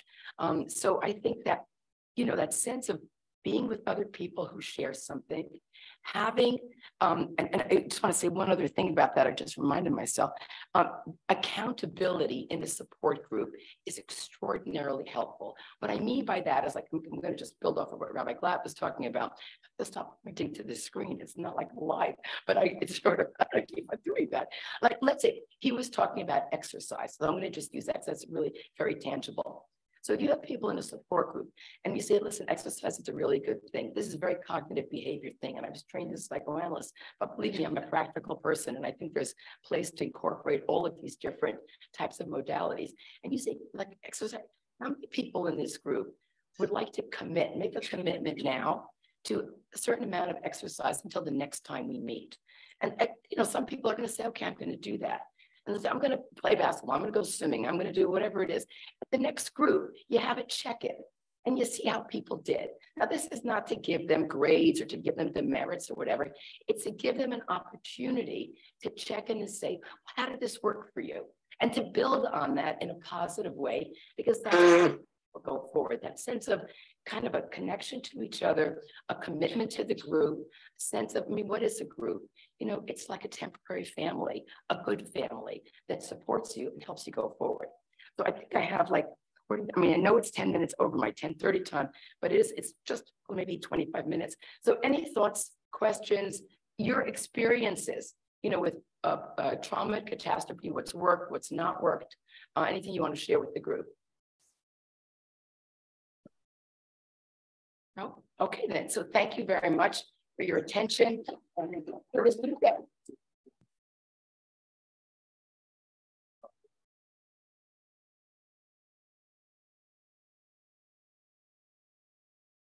Thank you, Dr. Friedman. The fact that there wasn't a question is because, and I'm sure everybody shares that, is that would really be a topic on its own for an entire conference. And I think that to try to bottle that and as a group of people, so it's just food for thought for us to do.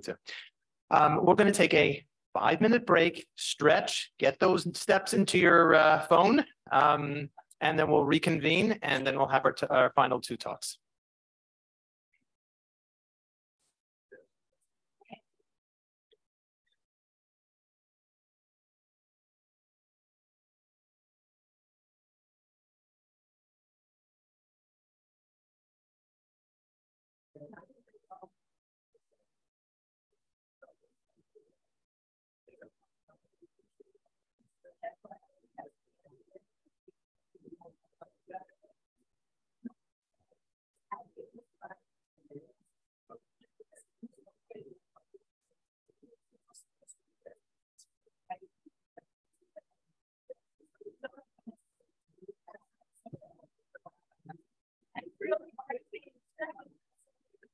No,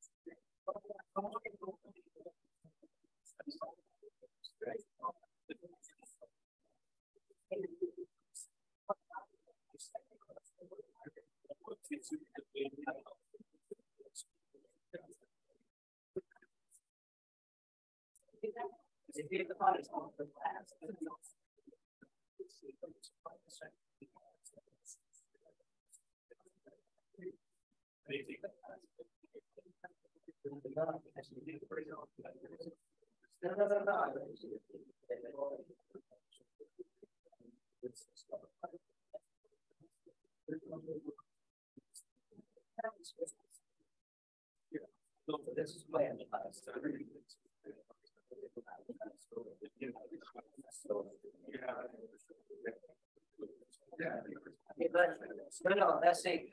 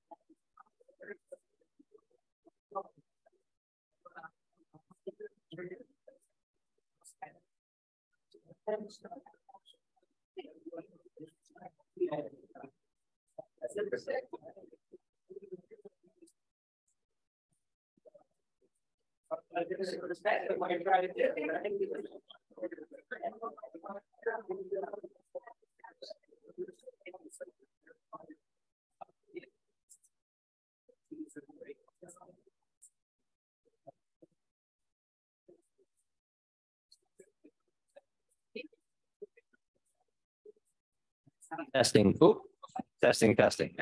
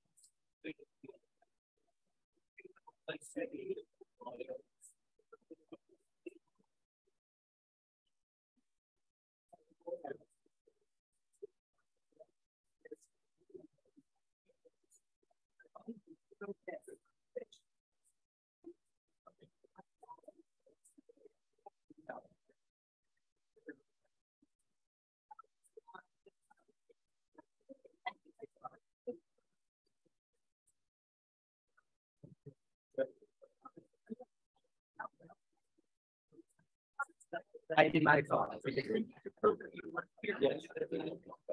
Correct. Niagara on my own. Exactly.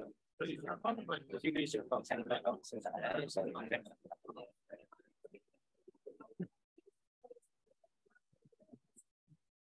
I have your attention, please? 10, 9, 8, 7, 6, 5, 4, 3, 2, 1.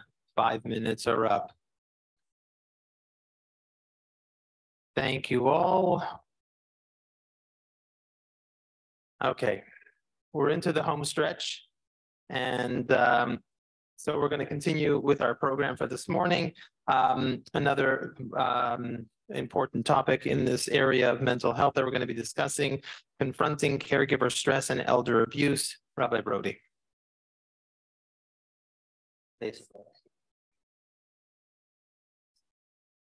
Okay, thank you so much. Like everyone has said, it's been a real pleasure. I have to say that I've had a lot of interaction with Rabbi Glatt and Rabbi Steinberg over the past several months, some members of our rabbinic advisory board. And so I was really looking forward to hearing from and learning from Dr. Akerman and Dr. Friedman. And it's been a real pleasure, but also in an unexpected way. Because, on Friday, we're going like this way, end of life, this way, mental health, right? In other words, different crises. And I was sitting there thinking like, I'm really depressing. Like, this is terrible. I'm end of life, like who wants to hear this? And then I heard Dr. Akerman on sex addiction. I'm like, I got it good, right? I'm talking about something, whatever. And so I was telling this to Debbie and to Michelle, and they're like, no, ours is reversible. Death is irreversible. So, there's a lot of debate here, right? And it's an interesting discussion. We're in the period of Sfirata Omer. And one of the mitzvot is mitzvat ksirata omer, when you cut down the omer. I recently heard, I was at the World Mizrahi Conference, and there's a panel with Rav Hershel Schechter and Rabbi J.J. Schechter and Rabbi Ganak, and things are running late. So Rav Schechter gets up there and he says, listen, it's been a long day. I'm going to speak for 2 minutes. That's all I did. And I was like, wild, like, wow, that was really like, you know, he's a pretty impressive person. He cut it down. And then Rabbi J.J. Schechter gets up there afterwards and says, there's a mitzvah of ksirata omer. It's with an ayin, but sometimes we should think about it with an aleph. So I'm going to be trying to mikayim the mitzvah of ksirata omer this morning and keep things short. But I want to take a little bit of background on something which I'm thinking about a lot.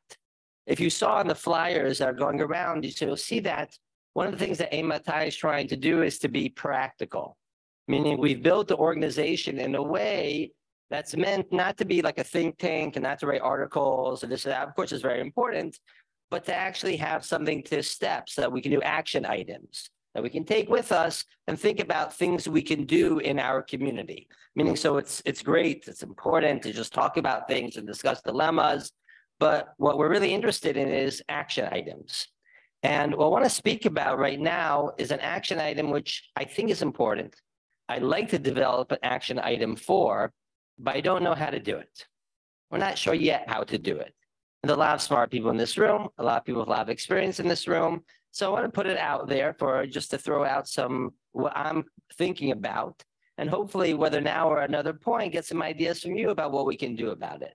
So one of my favorite shiurim, which I was a Rebbe in yeshiva at the Kotel for 10 years. And when there are prospective students that would come to the yeshiva, I would give a shiur on praying for the terminally ill to die. And it's a great sugya. It's really a fascinating question. I always like teaching it because you learn from this sugya the importance of quality of life in Judaism. Now, after a while, people said to me, you know, Rabbi Brody, this is a great shiur, but 11th graders don't want to come to the yeshiva to talk about how to pray for the terminally ill.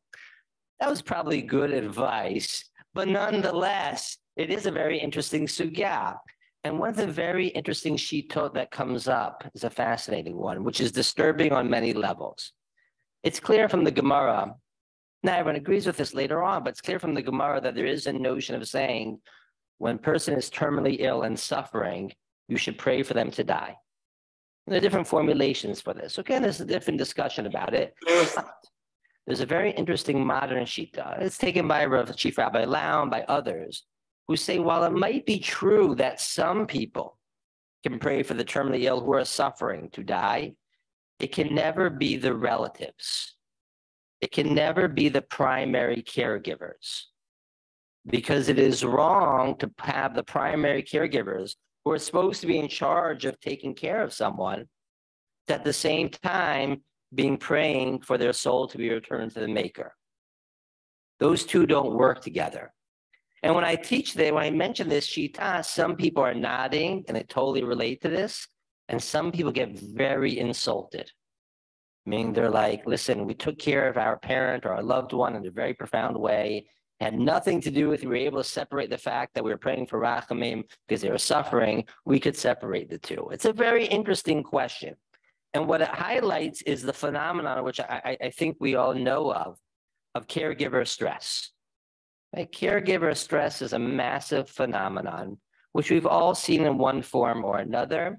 You know, I first was exposed to it myself as a child. My grandfather had Parkinson's. And he had Parkinson's for many years.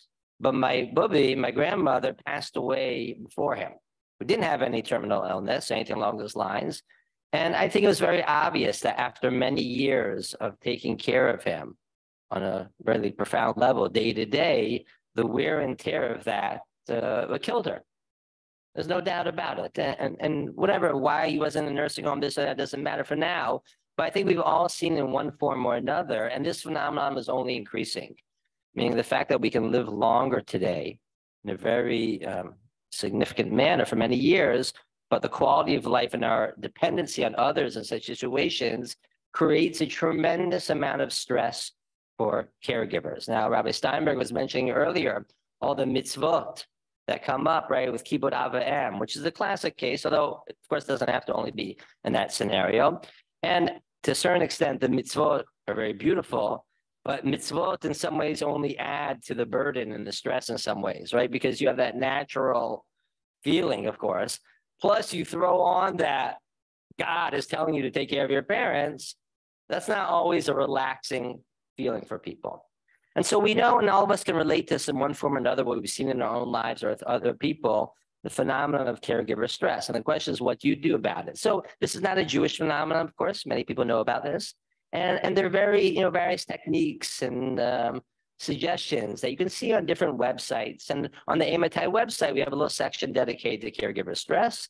And we put on there mentioning, things that, like some of the obvious things, make time for exercise, right? Just the obvious things. Find others who can substitute for you. Have open conversations with your family members about how one another can relieve each other. Have open conversations about whether they need to be in a nursing home or some other facility, because maybe it's no longer practical for various family members to do it. But my question, which I'm really thinking about is there something on a communal level that we can do to address this issue?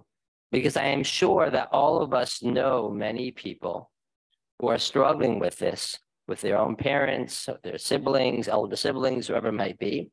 And is there something on a communal level? The Jewish community is wonderful at Chesed, but obviously, when it's a Shiva or a morning, so we have these meal trains and whatnot, but we're not talking about 7 days here or 30 days, right? Caregiver, the stress from it frequently isn't from the intense week or 2 or 3.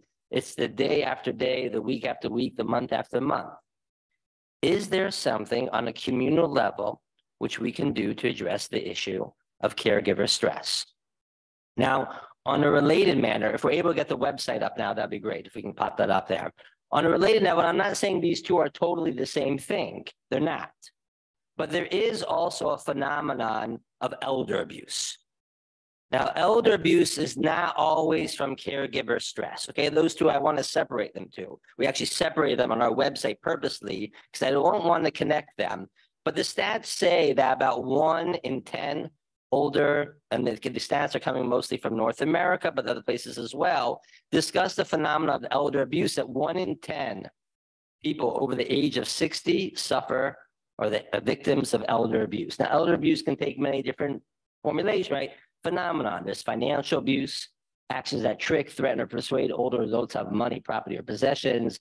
There's neglect, for failure to provide necessities of life. There's physical abuse. There's verbal and emotional abuse, right? And there's sexual abuse. These are serious issues. And if you go onto different sites, and we give you a link here to those sites, right? So you can see that there's certain signs, all of a sudden some random or weird behavior on people's financial, right, their bank accounts might be a sign that something's going on there with financial abuse. Like, let me make a classic example. Mom, I'm not bringing the kids to visit unless you help with their tuition. That doesn't sound so unfamiliar from looking around the room. And you understand that it gets a little bit tricky about this, right? About how that dynamic works, right? But you can understand how this can come up a lot of different ways. The verbal and emotional abuse. Now, sometimes verbal and emotional abuse happens incidentally, not purposely. A lot of times that can come from caregiver stress. But that's a real phenomenon. It's a real phenomenon. Physical abuse certainly can happen as well. And I know it's one of these things you say, oh, the Torah has all these mitzvot of Kibbut Av V'Em and Vadarta Pnei Zaken, B'chule, right? It doesn't happen in our community. And I think if there's one thing that we've learned from Dr. Friedman, Dr. Akerman over this weekend is what happens in other communities happens in our community. We know this is true. We know this is true. We know this is a phenomenon, right? And certainly neglect and other issues as well, and even sexual abuse. Right? These things, we know of incidents. These have been reported. These have been documented. So the question that I'm trying to think a lot about is, what is it that we as a community can do about these issues? Now, to a certain extent, the most important thing that we can do is raise awareness, right? Just raising awareness, talking about it. If you look around on issues of elder abuse and you do a Google search, elder abuse in the Jewish community, you will not find a tremendous amount about this topic. And yet they say that 1 in 10 of adults over the age of 60 are suffering from it. Now, maybe it's a little bit less in our community, perhaps. Don't know. But there's very little awareness of the entire issue, just raising the signs. And so one of the things I'm trying to think about is there something, an organizational level, whether it's AMATI or some other organization, can do in order to address this issue?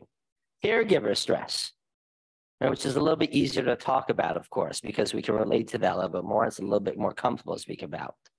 Is there something that we can do on a communal level to think about this?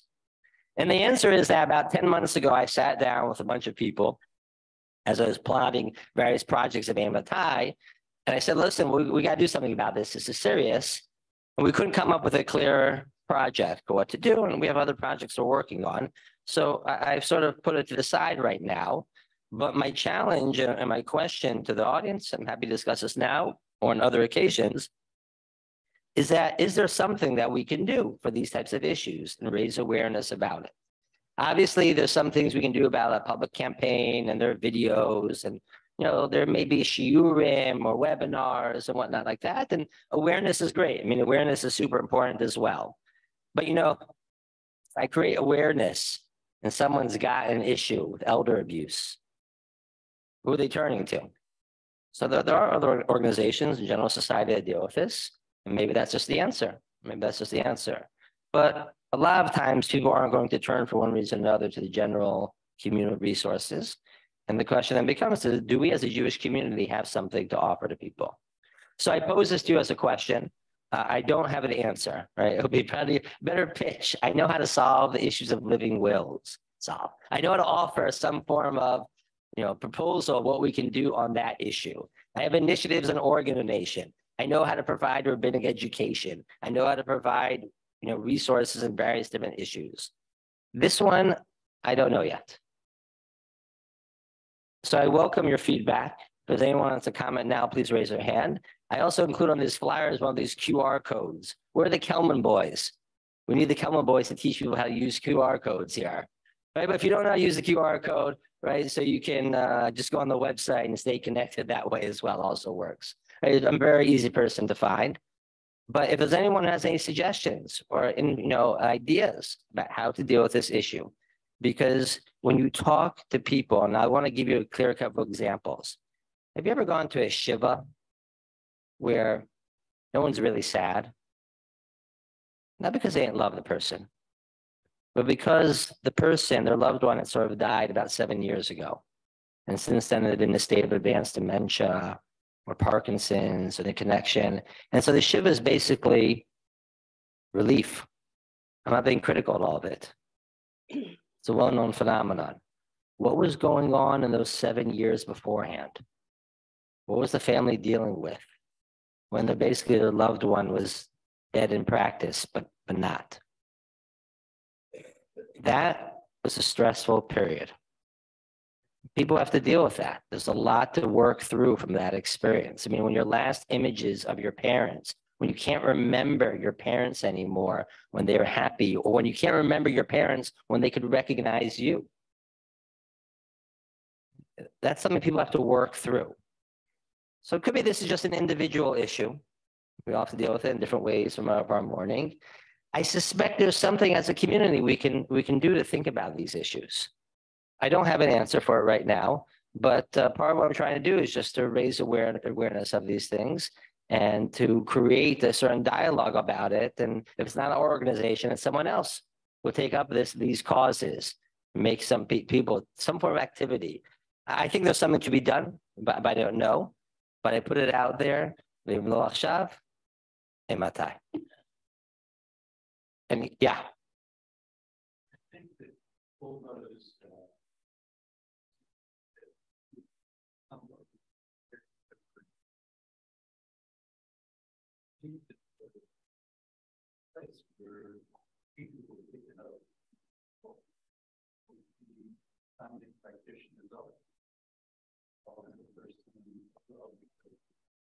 So some of the, yeah, so that's a very important point to mention because there's certainly a role for physicians here in noticing these things, right? One of the signs you look for, if you see some weird bruises or other things, or the person looks a little bit malnutritioned, there are a number of different signs here. Or they say things to you, suddenly they seem depressed. That could be the case. And there's certainly an important role here for physicians in the science in detecting these things.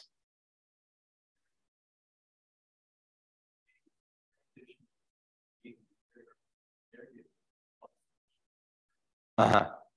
Yeah.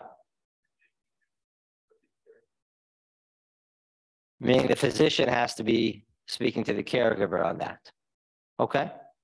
There's another hand. Yeah.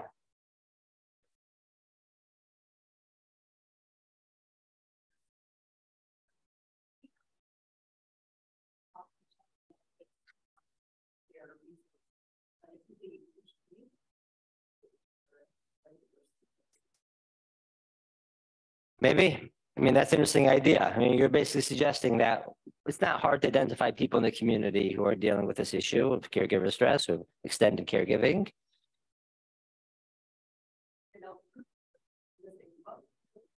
Right, right. That could be, although some people's Shabbos meals are occupied with taking care of their elders or whatever it might be. That's a good idea. That's an interesting idea. I suspect that's a home initiative, more or less. Yeah.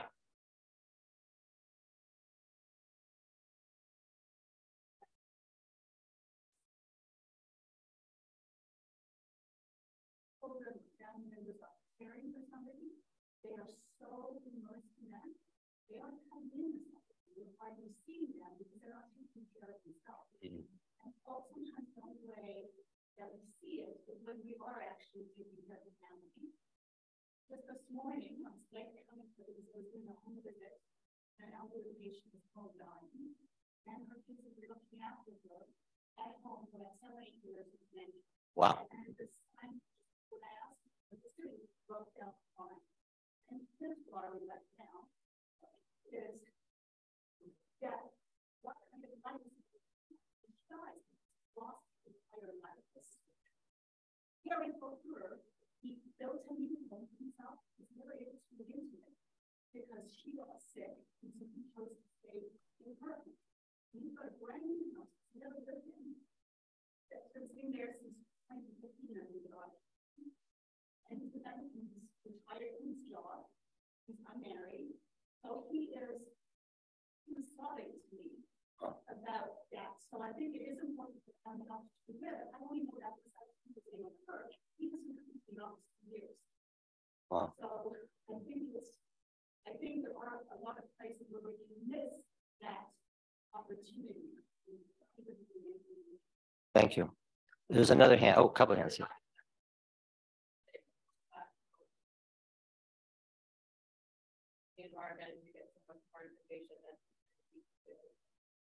Right. The only thing I'm weary about here is after listening to Rabbi Glatt and knowing all the burnout, the physicians who are dealing with this. By the way, all you physicians are responsible to look out for the children who don't show up to the hospital, the doctor's visits. I am mindful of that, but yeah, I mean, doctors have a role here, sure.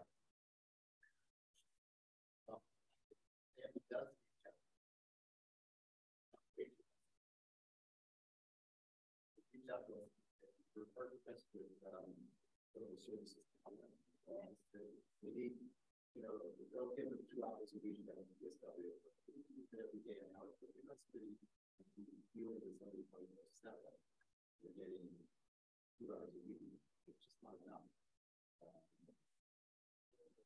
The burnout is enormous. Rabbi? It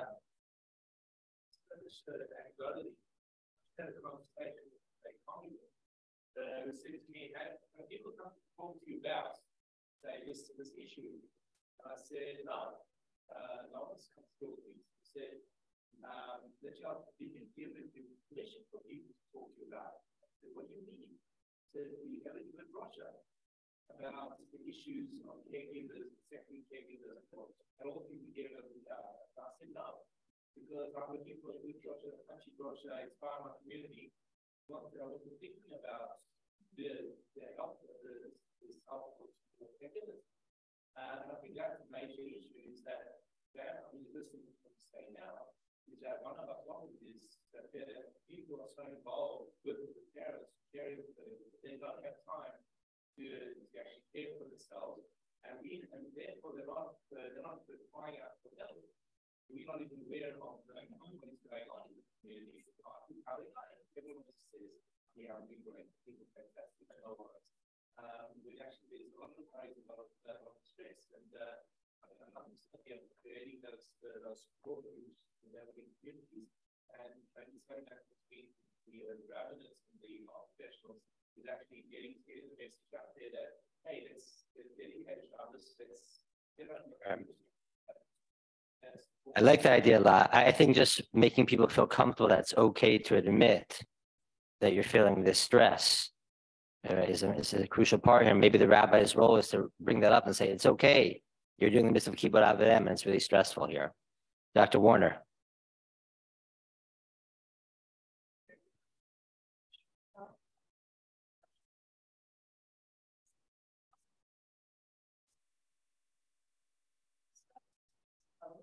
Has this soul, his house was looking after this other person, and I really just feel like something like that is really hard to get support from the community.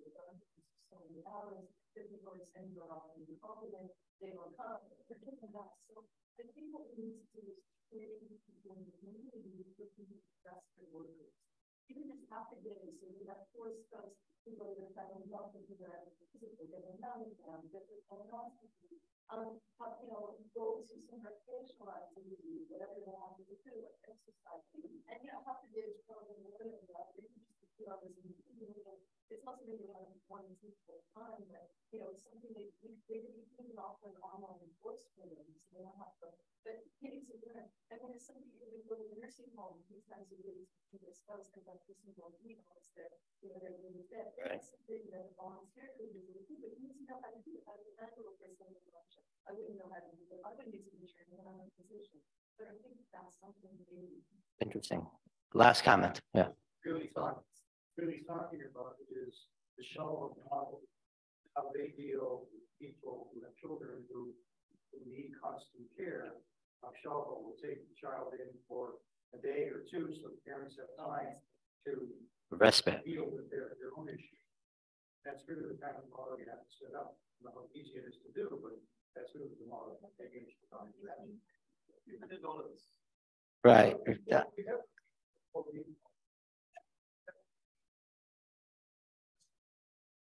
Right.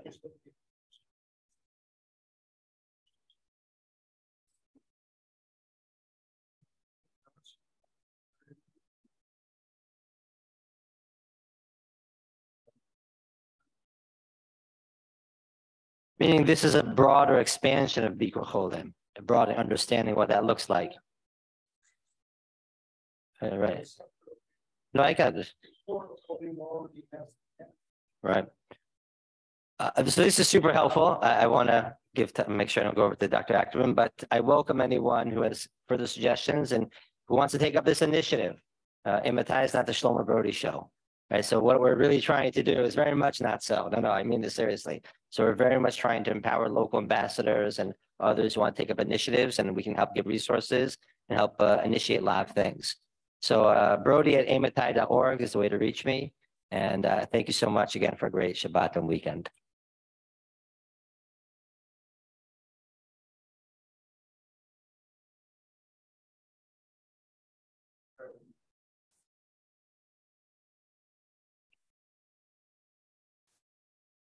Thank you, Rabbi Brody. Once again, the challenge is out there for the community.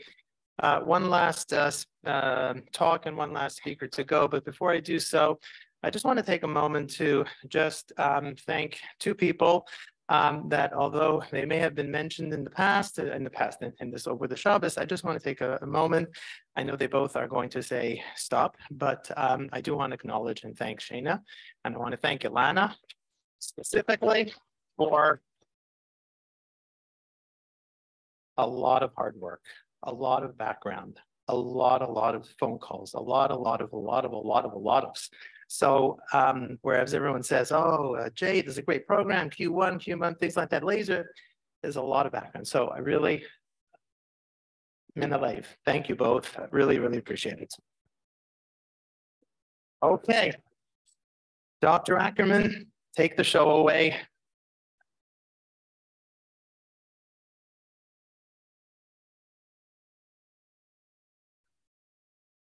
Okay, so I really thoroughly enjoyed this weekend. I thought it was going amazing. And then I see they gave me the very last slot where people have to catch planes and check out of their rooms. So I feel like at 12 o'clock, the trap door is going to open and it's like fall through, like, you know, in the old fashioned vaudeville shows. But I'm grateful, all good. So I also wanted to thank everybody here and Torah Motion. It's really been an unbelievable weekend, really incredible. It was organized, speakers, incredible, tons of information, and the people who were here. I just met some really fantastic, fabulous people. Very, very grateful for that. I also would like to take special mention and thank my husband, who basically takes care of every single solitary thing in my life. So thank you very much, Moshe.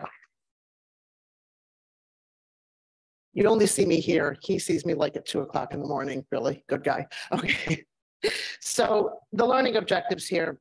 Really, I'm supposed to be talking about stigma, and I'm going to mention a little bit about stigma, but really, I just want to have kind of like a recap of what we did this weekend. Again, things that you can do, some just really take home, very easy things to do, and then a wrap up. All right. So we kind of discussed in some of the previous talks that we are 1/3 of 1% of the total world population. 1/3 of 1% is Jews. And I think that's very significant on a lot of levels, but especially for this. And then in another talk, we defined what stigma is. We said that stigma, again, is a combination of inaccurate or distorted beliefs, negative attitudes, discriminatory behavior, which includes stereotyping and separating us from them. So there's the us's, and then there's us.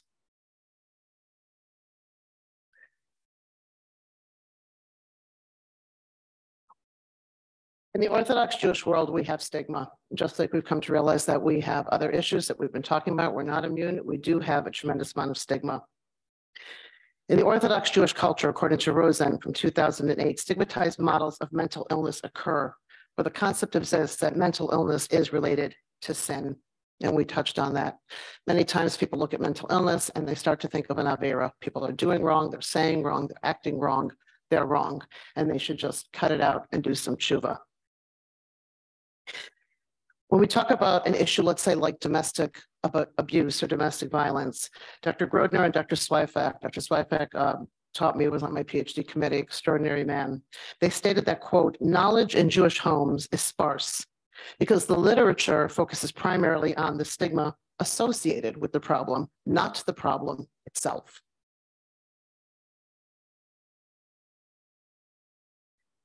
Stigma is greater among Jews that were brought up religious.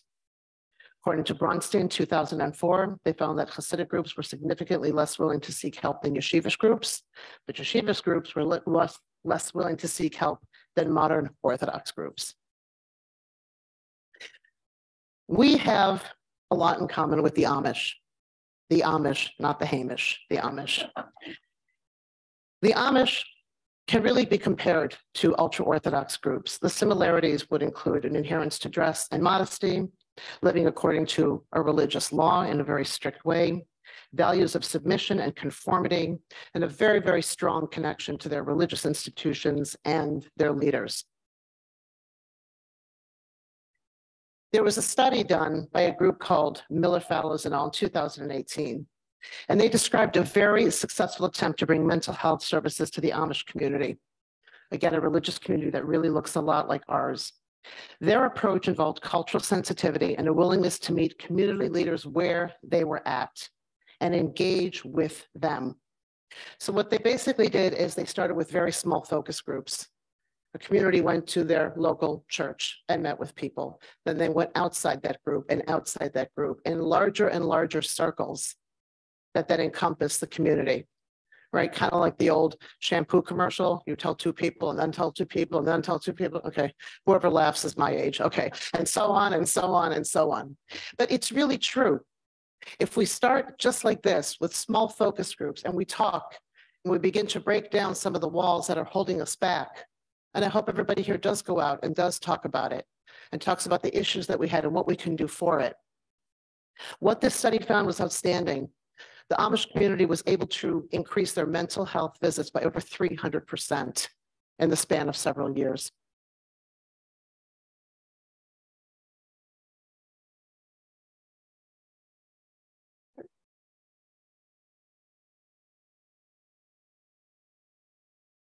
Let's take a little example of how this could work. We talked about addiction a lot, or at least I talked about addiction a lot. And when we talk about systems, which we also spoke about, there's something that we call a macro system, which is a very large system, something we call a meso system, which could be like neighborhoods or communities, and something that we call a micro system, which could be individual. So let's say there is an Orthodox Jewish teen that has addiction. There is a breakdown and trust that occurs at the meso level. Then there is what we call the press, right? That environmental press of the macro system, a failure on that teen's community to address, to educate, and to treat the addiction. And that's going to leave the community feeling very guilty and guilt-ridden. So it's not just the individual with the problem. Like we talked about in family and family systems, there's a ripple effect that's going to filter down into many members and many segments of the community. And if we're just talking about one teen here, well, then multiply it by the thousands of teens out there that do have issues with addiction. Greenberg, Buchbinder, and Whitsom in 2012 discussed how the shidduch dating process increases stigmatization. People in the Orthodox Jewish community are very, very vested in having their children married, and that's a good thing. We all want our children to get married. But they describe the concept of yichus, of having that bloodline come down that is perfect. And they describe that, quote, the ideal husband is a Talmid Chacham. The most critical issue is health. Disorders that are not known to be genetic are a limitation, but those with the condition known to be genetic are both a liability, both of themselves and in future generations. They posit that the Orthodox Jewish community will go to great lengths to hide mental illness. In Israel, Haredim are significantly underrepresented in the number of new referrals to community mental health services in Northern Jerusalem. They also found in their 2012 study that therapists in the Orthodox community face these issues like secrecy surrounding treatment, a desire to stop medication to prepare for a shidduch, parental authority and confidentiality. Example, I would like to speak to you about my child, but I do not want them present. And disclosure versus non-disclosure of mental health history in a shidduch, and confidentiality in dealing with outsiders concerning a shidduch.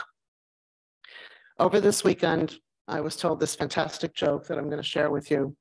There was a conference, and the late, great Rabbi Dr. Abraham Torsky was in the audience, and he was taking questions, and a woman got up and said, I have a son, and he's been read a shidduch. There is a significant history of depression in the family. Should I go ahead with the shidduch? And Rabbi Dr. Abraham Torsky looked at it and said, ma'am, are you Jewish?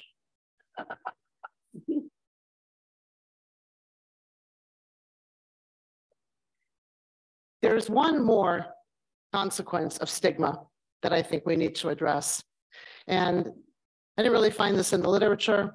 This is something that I actually thought of this morning. It's something that I wanted to address with you. And that's the concept of loneliness.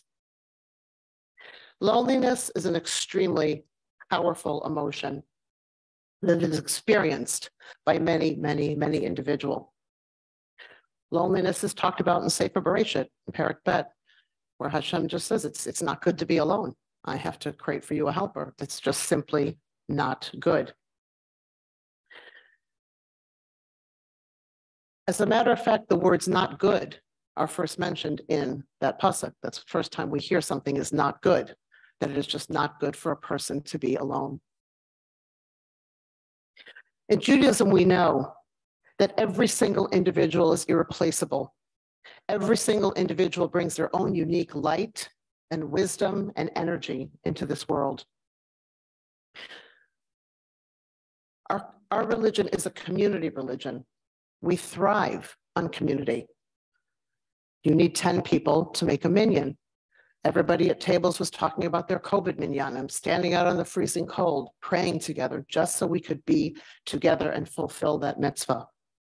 And Judaism also recognizes in the times of greatest happiness and greatest sorrow, we surround people.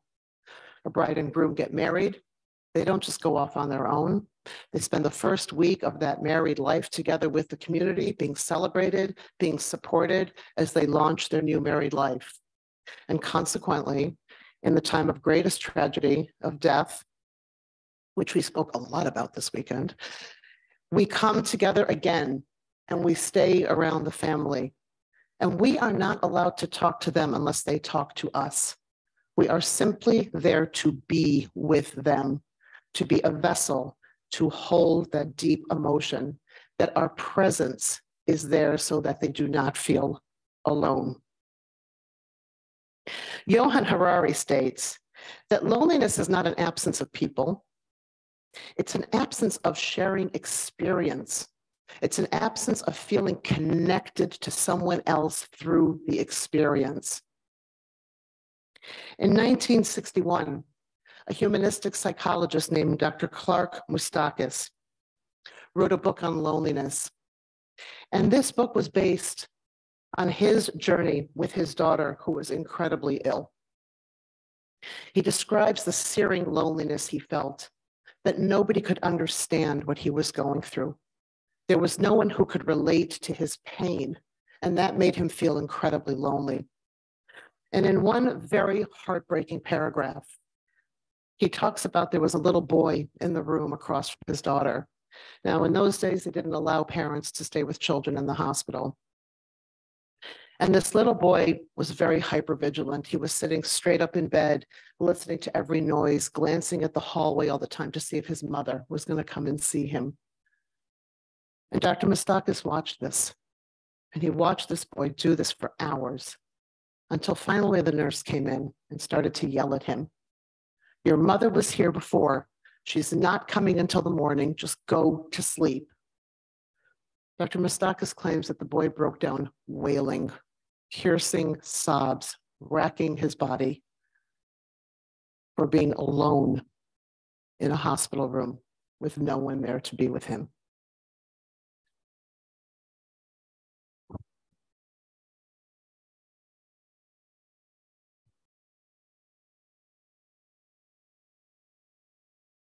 We talked about very much the recent pandemic and how people felt incredibly lonely.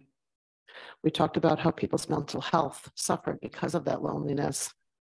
I know that children 8, 7, 6 are presenting to clinics with signs of depression.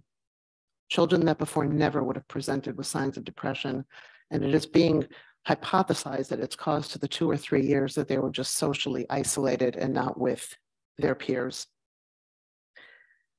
It would be really wonderful if we could take the lesson from that pandemic, if we could remember how lonely we did feel, how it felt to be isolated day after day after day.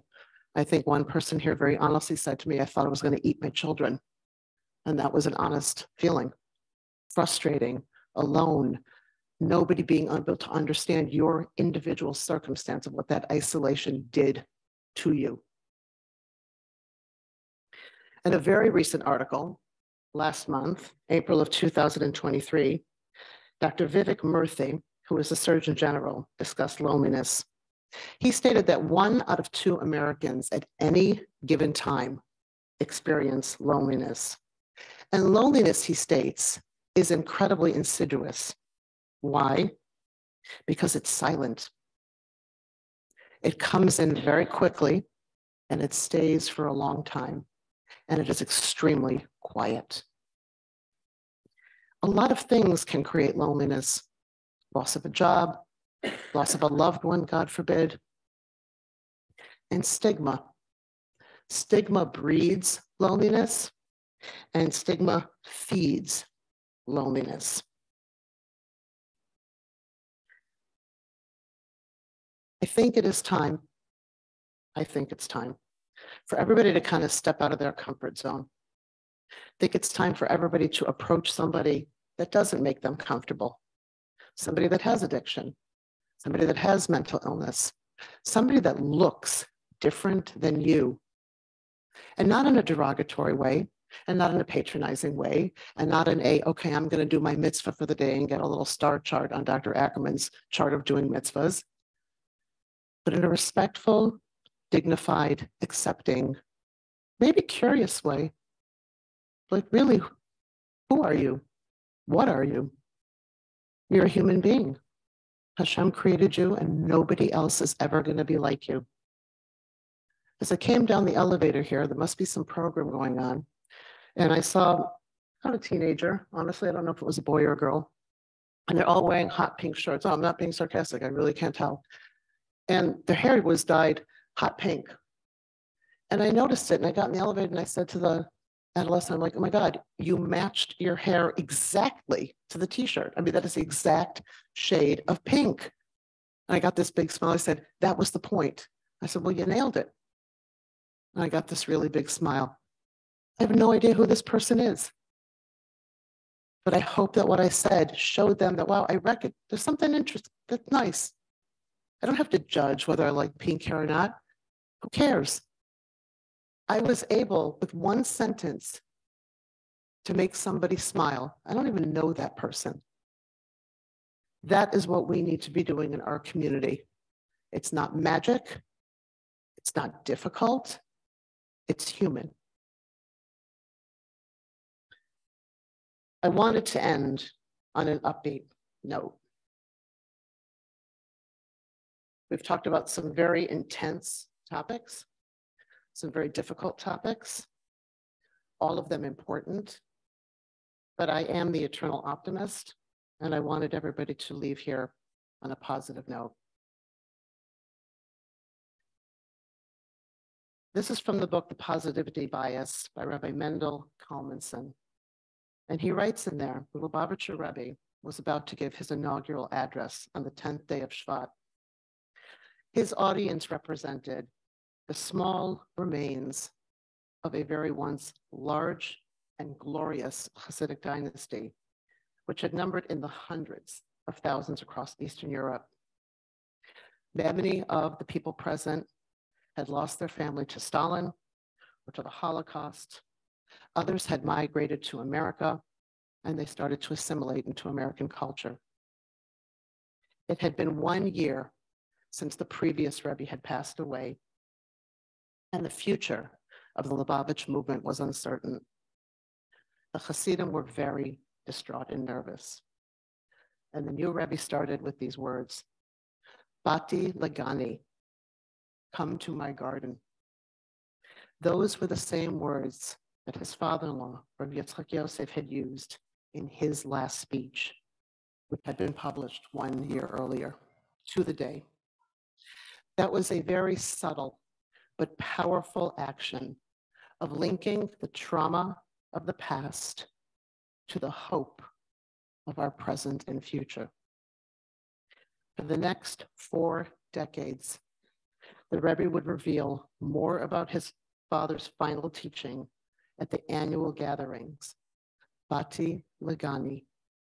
Despite uncertainty and despite destructive chaos, the world is not a cruel and meaningless place. It is the place that God has chosen to reside. We will celebrate Shavuos in a few days. And in Shavuos we know, K'ish Echad B'Lev Echad, we stood together, all of us together, to receive the greatest gift we have received, the Torah that has led us through countless thousands of years of difficulty. Bati Lagani, come to my garden, and in my garden, everyone is welcome. Thank you.